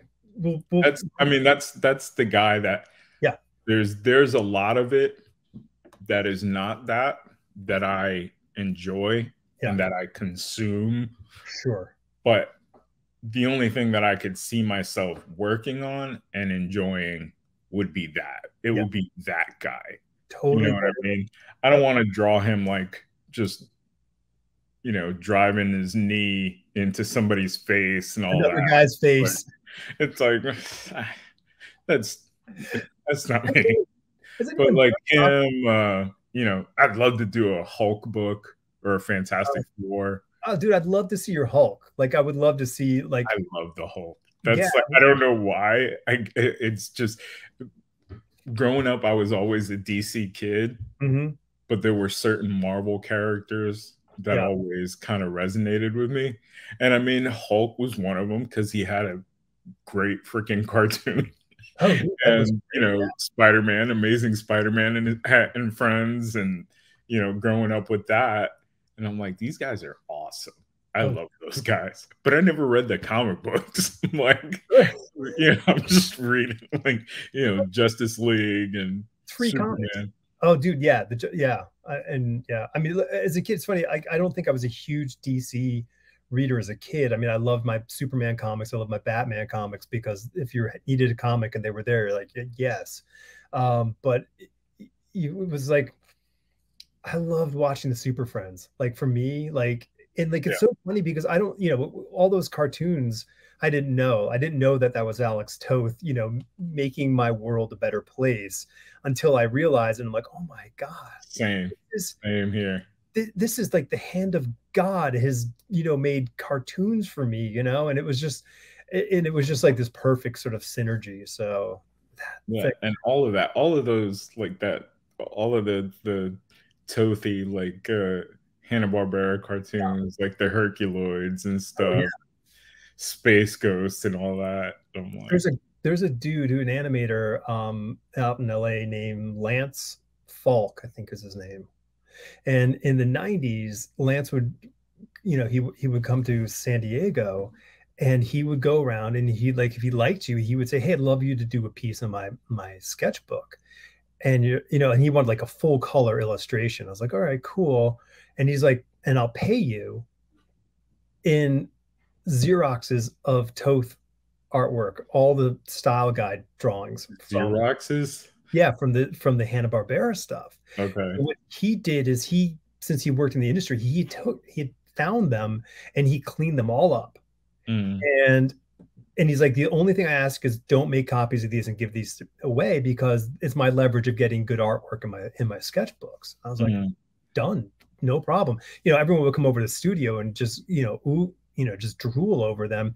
And it was, you know, because this is, you know, decade plus, you know, maybe 15 years before, you know, we had access to this stuff. They got reprinted and we now can see it. But it was like, it was magic, you know. best. I would want to either have that or like the, Jose Luis Garcia Lopez, the DC style guide, like those. That is, yes, no, that is like, that's a holy grail kind of thing. That is a whole, and why they don't reproduce that thing and sell like a really nice quality image version of that, Yeah. like you would have a whole line around the block for that thing. Yeah, that's one of those things where I think about it and I'm like, I know for us, we think about it and we're like, are you kidding me? I'd go out and spend like hundreds of dollars on that I thing. buy two, one to ruin And it. like, whoa, it's gonna sell like hotcakes. And it's like, yeah, to every single artist. And Right. then no one else is gonna buy it because they're like, who's this guy and why do I want pictures? Like, yeah, no, I guess, I mean, you're right. I mean, I keep saying, I don't know why they don't. I mean, I'm sure it's a good licensing thing, but man, if they did a beautiful like deluxe edition, they could if they wanted to put together like a really nice like treasure, oversized thing. Oh, that'd be amazing. I mean, they did the like the Who's Who, ginormous book, and I went and got that on like the day it came out. Right. There's so much good stuff in those. I would love them to do a treasury edition of the Atari Force, because I think that is one of the hidden gem things, because every time people hear Atari Force, they just roll their eyes thinking it's the dumbest thing in the history of things. But you're like, oh, no. This is... You haven't seen this comic book. It is like getting to glimpse behind the curtain. It is the best. Yeah, man, that guy's just a superhero of mine. That guy's just the best. Yeah. So yeah, I mean, yeah, thumbs up, Superman 78, man. That's like dream project, and to have that kind of thing, is just you're never not gonna be smiling, in your heart because of some like projects like that. So you are doing another thing with Matt Kent, right? Kent, yeah. Yes, Kent, sorry. Yeah, Matt and I did Bang, and we had a ball working on that, and it was, for me, it was so much fun to work on it because just the way that he approaches his writing and the way he kind of puts things together is just really entertaining to read and to work on, because I'd been reading his stuff for a while before we ever spoke or talked about working together. Right. And we were gonna do a follow-up to it, but then Superman 78 came into it, and I called him up, and I literally, like, my stomach was like in knots, and I called him up, dude, this thing came up, and I wanted to talk to you about it. And I told him what it was, and he's like, oh, it's like, no, you don't say no to that. Like, you go do that, and then when you're done with that, we'll do our thing. Yep. We were going to do a follow-up to Bang, but then time elapsed in between, and then we kind of got back together, and we're like, let's just do something completely different. Yeah. So the project we're working on now is bizarre. Is that what you're posting, those drawings on Instagram? I started. I held off for a while. Yeah, I didn't want to like show any of it, but then I started like recently posting like process stuff from it, because I kind of got to bits where it's like, all right, well, I can post this and it doesn't give anything away. Right. Yeah, that's go to W Torres 1972, because they're really good. Well, because it's so funny. Like I looked at that and I'm like, man, this is so good. And then I read your caption. You're like I just found the angle. Like I just found the thing that I'm really feeling this. Like when you hit that moment in the stride of whatever you're creating, and then you go like, Yeah. oh God, this is so good. Like it really, like you can be happy with what you do. So Yeah. and it's interesting because I saw that and then I read your caption. I'm like, yeah, of course he's happy. It was man, I was in such a slump, and just like every time I finish a project, I always have like a couple of weeks there where I call it my post-mortem period, where I'm basically just consumed and like cleaning up all of the stuff that I had and processed stuff and putting it all away and just kind of getting back to like a clean slate. Yep. With Superman 78, I mean, that process took like a year from the time that I finished it, you know, because it was like, it was such a, I was so invested in it, just mentally and emotionally and stuff. And I, you know, if you were working on a regular Superman book or Batman book or, you know, Thor, whatever you get put on, the first thought in your head is, how do I make this mine? Right. Like, how do I approach this in a new way? This and that and the other thing, blah, blah, blah. And for me, it was the exact opposite. It was, how do I do this? How can I do this and make it feel like what it's supposed to be? Totally. You know? Yeah. So it's like, I'll see people like posting like panels from it and stuff, and they're like, oh, what scene in the movie is this from? And I'm like laughing because I did that intentionally, because the best solution that I could come up with was, you know, like the problem I gave myself was mentally, and people are reading the book, what's the best way to make them feel like they're watching the movie? Yeah. Yeah, it feels like it. Have them watch the movie. Yeah. So I literally kept sprinkling it through the entire thing. I kept sprinkling in things from the movies that were direct, where it's like, this is the pose, this is what he was doing, this is the thing, because Reeve had such specific mannerisms for Clark, specific mannerisms for Superman, that, you know, you kind of have to try and figure out how to recreate that. So it's like, you know, well, I do this, this is me, this is me, this is me, this is me, this is the movie, this is me, this is me. So that way I just constantly kept pulling people back to the movies. And yourself. And it kind of, it would bring you back in, because it brought you back to that. Here's the baseline. I got to be back. You know, here's the baseline. I'm back here. Okay. And your hand and I are going, yep, that's the thing. I'm going to keep bringing it. Yeah. And that's, you know, that was, so then when I was done, I almost had to, like, as I'm working on the new project with Matt, I'm like still doing things where it's like, I was still kind of approaching the work the way that I had been on Superman 78. Right. So it took me a while to kind of get out of that and say, okay, no, this is what I do. Right. When I'm not trying to recreate a movie from Sure. the 70s, this is what I do and how I tell a story.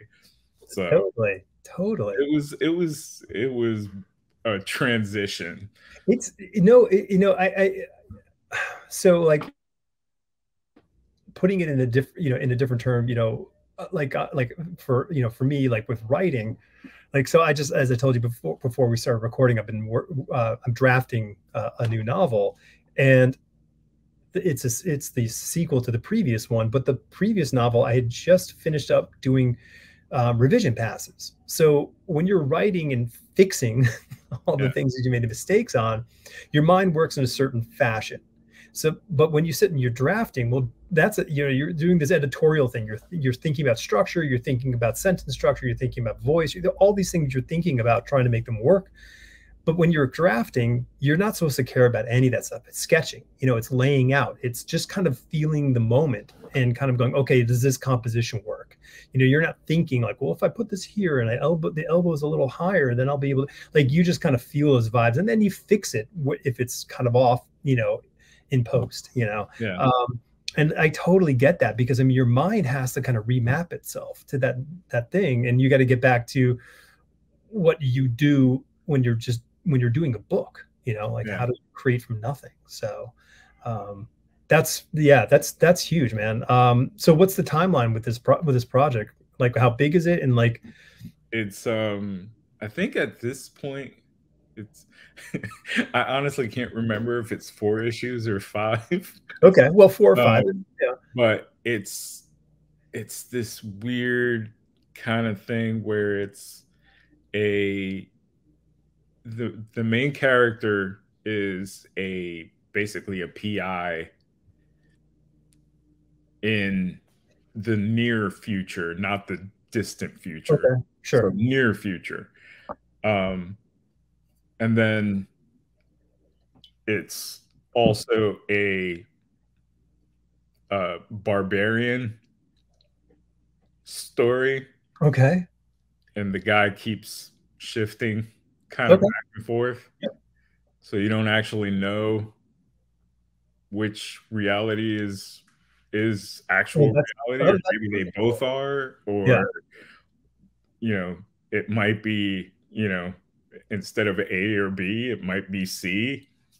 Sure. It's weird. I get to draw a whole bunch of different, things, and from different, genres. So yeah. Well, where are you in the process? I mean, are you I am closing in on the tail end of the first issue. Oh, okay. So you have another little under a half a year to get this all kind of tied up. Yeah. Okay. I spoke to Matt on the phone on Friday, I think, and he's like, "Yeah, I guess I should start working on a script for issue 2 because you're gonna need it soon." I'm like, "Thank you. That'll be nice." That's awesome. That's cool. It's got to be nice to have projects where you're like you can sink your teeth into 4 issues or 5, Matt, if you're listening. 5, and like, I mean, but it's nice to be able to sink your teeth into something and really kind of get lost into a story, and then emerge, and then have another thing to dive back into. But like, so how far out do you like? I mean, how much sense of control do you have in the terms of like, okay, you're doing this, you're early in this project, like, about the next thing? Like, how far do you try to line up the the planes on the land, for the landing field? I honestly, I haven't even thought about it. Yeah. Okay. I'm I'm a little kind of, I'll get to the point where, I almost want to have like a gap in between things, just so I can kind of just relax and but of course, after like a week or 2 of not working on anything, I start getting itchy, and I'm like, oh. Like, I think at one point, I can't remember what it was. I finished something, and I'm like, I didn't automatically have, because I mean, I've been really lucky in that most of the time before I finish one thing, I already know what I'm doing next because somebody got in touch or whatever. So I've been very lucky with that. But at one point, I had the gap where it's like, I didn't know. I finished this. The dream gap. Didn't know what I was. Yeah, exactly. My vacation. I didn't know what I was working on next. And I was like freaking out and stuff. And I think at one point, like, after, I was already working on something else, I was talking to my wife about it, and I'm like, I was crazy, man. I feel like I was out of work for like 3 months. And she's like, it was 2 weeks. You was 2 weeks before you started another project. Like, 3 months. Oh, that's hilarious, man. Yeah, well, hey, yeah, I mean, that's how our sort of our minds work. But I mean, that's how that's how we keep chasing the caribou, like Yeah. you just got to keep getting back out there. That's cool. So, I mean, I like that. I've never heard it put that way. That's always like, I always try to like tie everything back to like our basic needs. So it's just like hunting the caribou, man. It's just like, there you go, get out there. So I mean, are you able, like, when you're working on a project like this, are you able to squeeze in a few, like, are you able to time in like covers or anything like that of that nature? I mean, I do sometimes. Yeah. But that was Dexter Vine, it's usually not a what? That was Dexter texting. Sorry. Oh, okay. Him and George's just had a thing last week where they were like at like a distillery or something. Oh no. And they were doing like like a comics thing. And I'm like, I saw it at my shop. It was posted, that they were going to be doing that. And I'm like, I want to go check that out. And then I saw it on Instagram, like after the fact. And I'm like, wait, when was this? But yeah, because any chance I get to pick Dexter's brain would be very useful. Yeah. I mean, like, yeah, it's insane. He's so good. He's so good. And just, he's the best. Yeah, I was asking about covers, like squeezing covers into your routine. I don't get that much cover work. Yeah. So okay.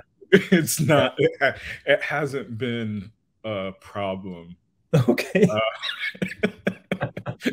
I know not having that problem myself. That was definitely a pretty common not problem. Yeah.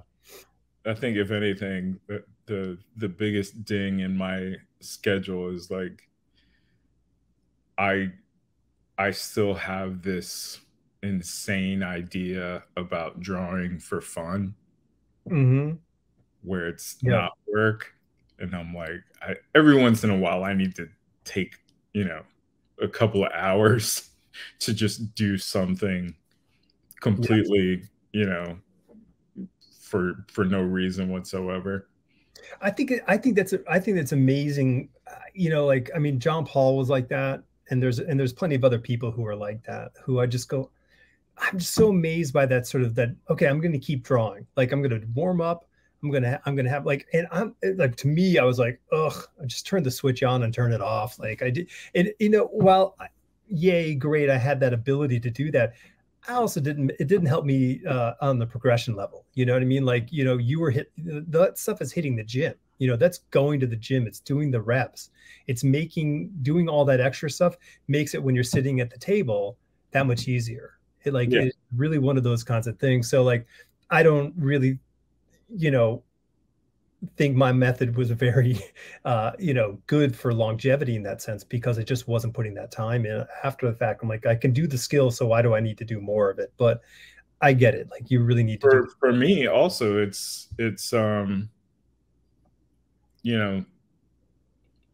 much more about experimenting too, because when I'm doing my work, I'm much more conservative in that, it's like, this is what I know how to do. And this is my kind of my skill set. So I'm here. Yeah. But when I'm just doing stuff as like a warm up or a cool down or whatever, and I'm like breaking out like,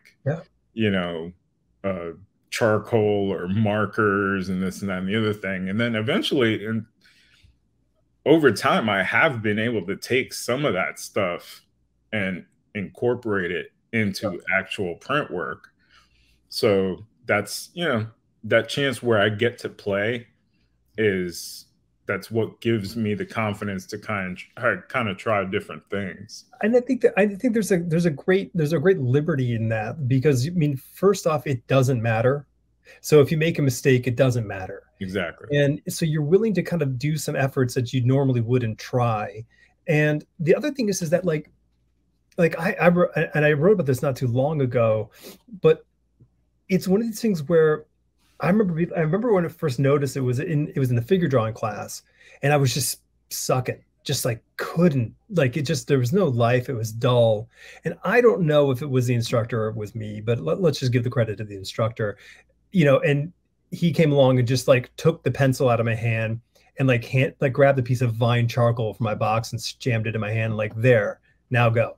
And what I did is it forced me to kind of re-engage with the drawing process with a completely different tool. And I learned that lesson and I applied it forever. Like, I would always do it. Even when drawing comics, I was like, okay, I'm not going to use, the big mechanical pencil that I'll use a number 2, and put it in the pencil sharpener. Like, I would change up the tools because I knew that like my mind would have to figure a new way to do it. Yeah. And I do that with writing. I've done it with every single thing that I've ever done with design. It doesn't matter if you change your tools, your mind has to adapt. And I think it's a super important skill set. So I think that like, that's sort of like, that to me sounds like it's a refreshing process for you, like how you say, like, you have to do that in between projects, but I think that's actually why you're consistently working. There's your refresh, you're giving your mind that opportunity to kind of learn and relax. Yeah. And it is relaxing because it's, and I've heard other people say that, where it's like, why would you want to keep drawing after you finished whatever page you were working on, as a cool down? And it's like, that's how I get my brain to just calm down for a little bit, you know? No, I mean, in retrospect, I go like, man, like I was so off the mark, in that sense. And I'm really like, and I'm like, yeah, I would really have loved to have been a little more like, yeah, let's keep going. Let's do the next thing. Let's have fun. So yeah, I mean, I think that's I love it. I love that you're doing that, man. And since if you're doing something that John Paul did, well, then you're doing the right thing in my book. Because he knew his way around every single tool. Yeah, dude, I'm super excited to see this next project. I can't wait for you guys to announce more about it soon. Matt needs to write the second issue, so and the 5th issue, because now it's going to be a 5-page 5-issue arc. Then it might end up being one of those things where it's like, all right, well, we're actually going to need an extra one to tie this off. Well, I mean, listen, you tell the story that you need to tell, and if you have the luxury of being able to tell it in 5, then you tell it in 5. Who's it going to, do you know who the publisher is going to? Dark Horse. Oh, sweet. Awesome. Great. Yeah. Love it. Yes. Cool. Anything else? Anything you want to tell? I mean, I've got the thing scrolling. Mighty Fine Line at Twitter, and W Torres at 1972. Why don't you just change the one to W Torres 1972, and then we can find you in one spot? I don't know. I think I had the W Torres 1972 for like forever. Yeah, I like that. And then the Mighty Fine Line I actually got from Stelfreeze. Because one of my earlier portfolio reviews, I can't remember exactly what it was, but he like pointed at something. Mighty Fine Line. And he's like, that's a mighty fine line. And I was like, taking that. I guess yeah, sure. I mean, yeah. I mean, if you're gonna get an accolade from someone like Brian, then I guess you would definitely you'd want to keep that. Yeah. So is not the oddest thing that we now have sentimental value for social media handles? Yeah. Yeah, kind of ridiculous. I think it's like, I don't want to change my phone number. You know how long it took me to remember what my phone number was? Oh man, you know what? It's so funny. Like, so briefly, like, so I lived in Manhattan. I had my Manhattan 212 phone number forever and ever, and we bought a house, and it was outside of Manhattan. So when we moved, we had to leave our phone behind because this was the advent of the iPhone. It just came in like the same year, and the phone companies hadn't done the thing, like, so I got to keep my cell phone number, but I didn't get to keep my landline number, which I really wanted to have to become my cell phone number, but it just like it wouldn't happen, and I was really upset. So my beautiful 212-977-5644, it's out there. Somebody give it a call, see who answers. I don't know, it's not me. Cool. Well, yeah, find Wilfredo on Instagram. But you post more on Instagram, I guess, than you do. I post more relevant stuff. Okay. On Instagram. Fair enough. Fair enough. Yeah, I mean, Twitter kind of gets off the. I run off the rails on Twitter a lot. Yeah. I mean, there's I think the give and take aspect of Twitter is fantastic, but it is an invitation to disaster at times. So yeah. We all need to be cool. That's the best way to handle Twitter. Just be cool, man. Yeah. And are you doing any shows for the rest of the year, or are you? I don't think so. Okay. I think the only shows that I do, over and over again are South Carolina Comic-Con and Heroes. Yeah. Are you going to go for they got the mini con? South Carolina's got the mini con in October. Yeah. Michelle asked if I wanted to go to that, and I don't think I'm going to be able to do October, but I'll be there in April. Okay. Yeah, I'll be there too. So yeah, I'm debating about doing the October one just because it is 58 minutes from my house. So, is it? Yeah, so it's not a big deal. It's the most convenient comic convention in the history. Well, where I live, New York Comic Con used to be the most convenient one because it was 7 blocks away. So cool, man. Well, this is fantastic. Are you cool? Everything cool? Yeah, I'm good. Yeah. Awesome. Oh, and just by the way, we had technical issues, so that's why it's dark outside. And Will's wearing a different T-shirt and drinking from a different cup. So we're not charlatans. We're just. You should edit in like a record scratch. Oh, maybe I'll do that. Where it and then come up with like the SpongeBob, 4 weeks later. Yeah. I know it feels like a long time ago, but I guess it does. I know it's like a time. Well, lots happened like in a week and a half or week and 2 days or whatever it was. Awesome. Well, thank you. Wait, I think I have outro music. No, I don't. I didn't change it, so it would make too much noise. I'm not going to do it. Put the music in your head if you've heard the music before. And Will, thank you for joining me. This is great. And hunt him down. He's great. Go get Superman 78. It's in the stores. You can like hang out with Christopher Reeves and Margot Kidder for like hours. Look, there it is. It's fantastic. Hardcover. I know, that is so brilliant. Andrew Marino. He's a very brilliant man. Yeah, it's brilliant. It's a great design for the book and beautiful everything else around the book. So, all right, Will, appreciate it. Thank you. And thanks, man. Yeah. And everyone else, have a great time, and we'll see you, hear you, talk to you, whatever, next week.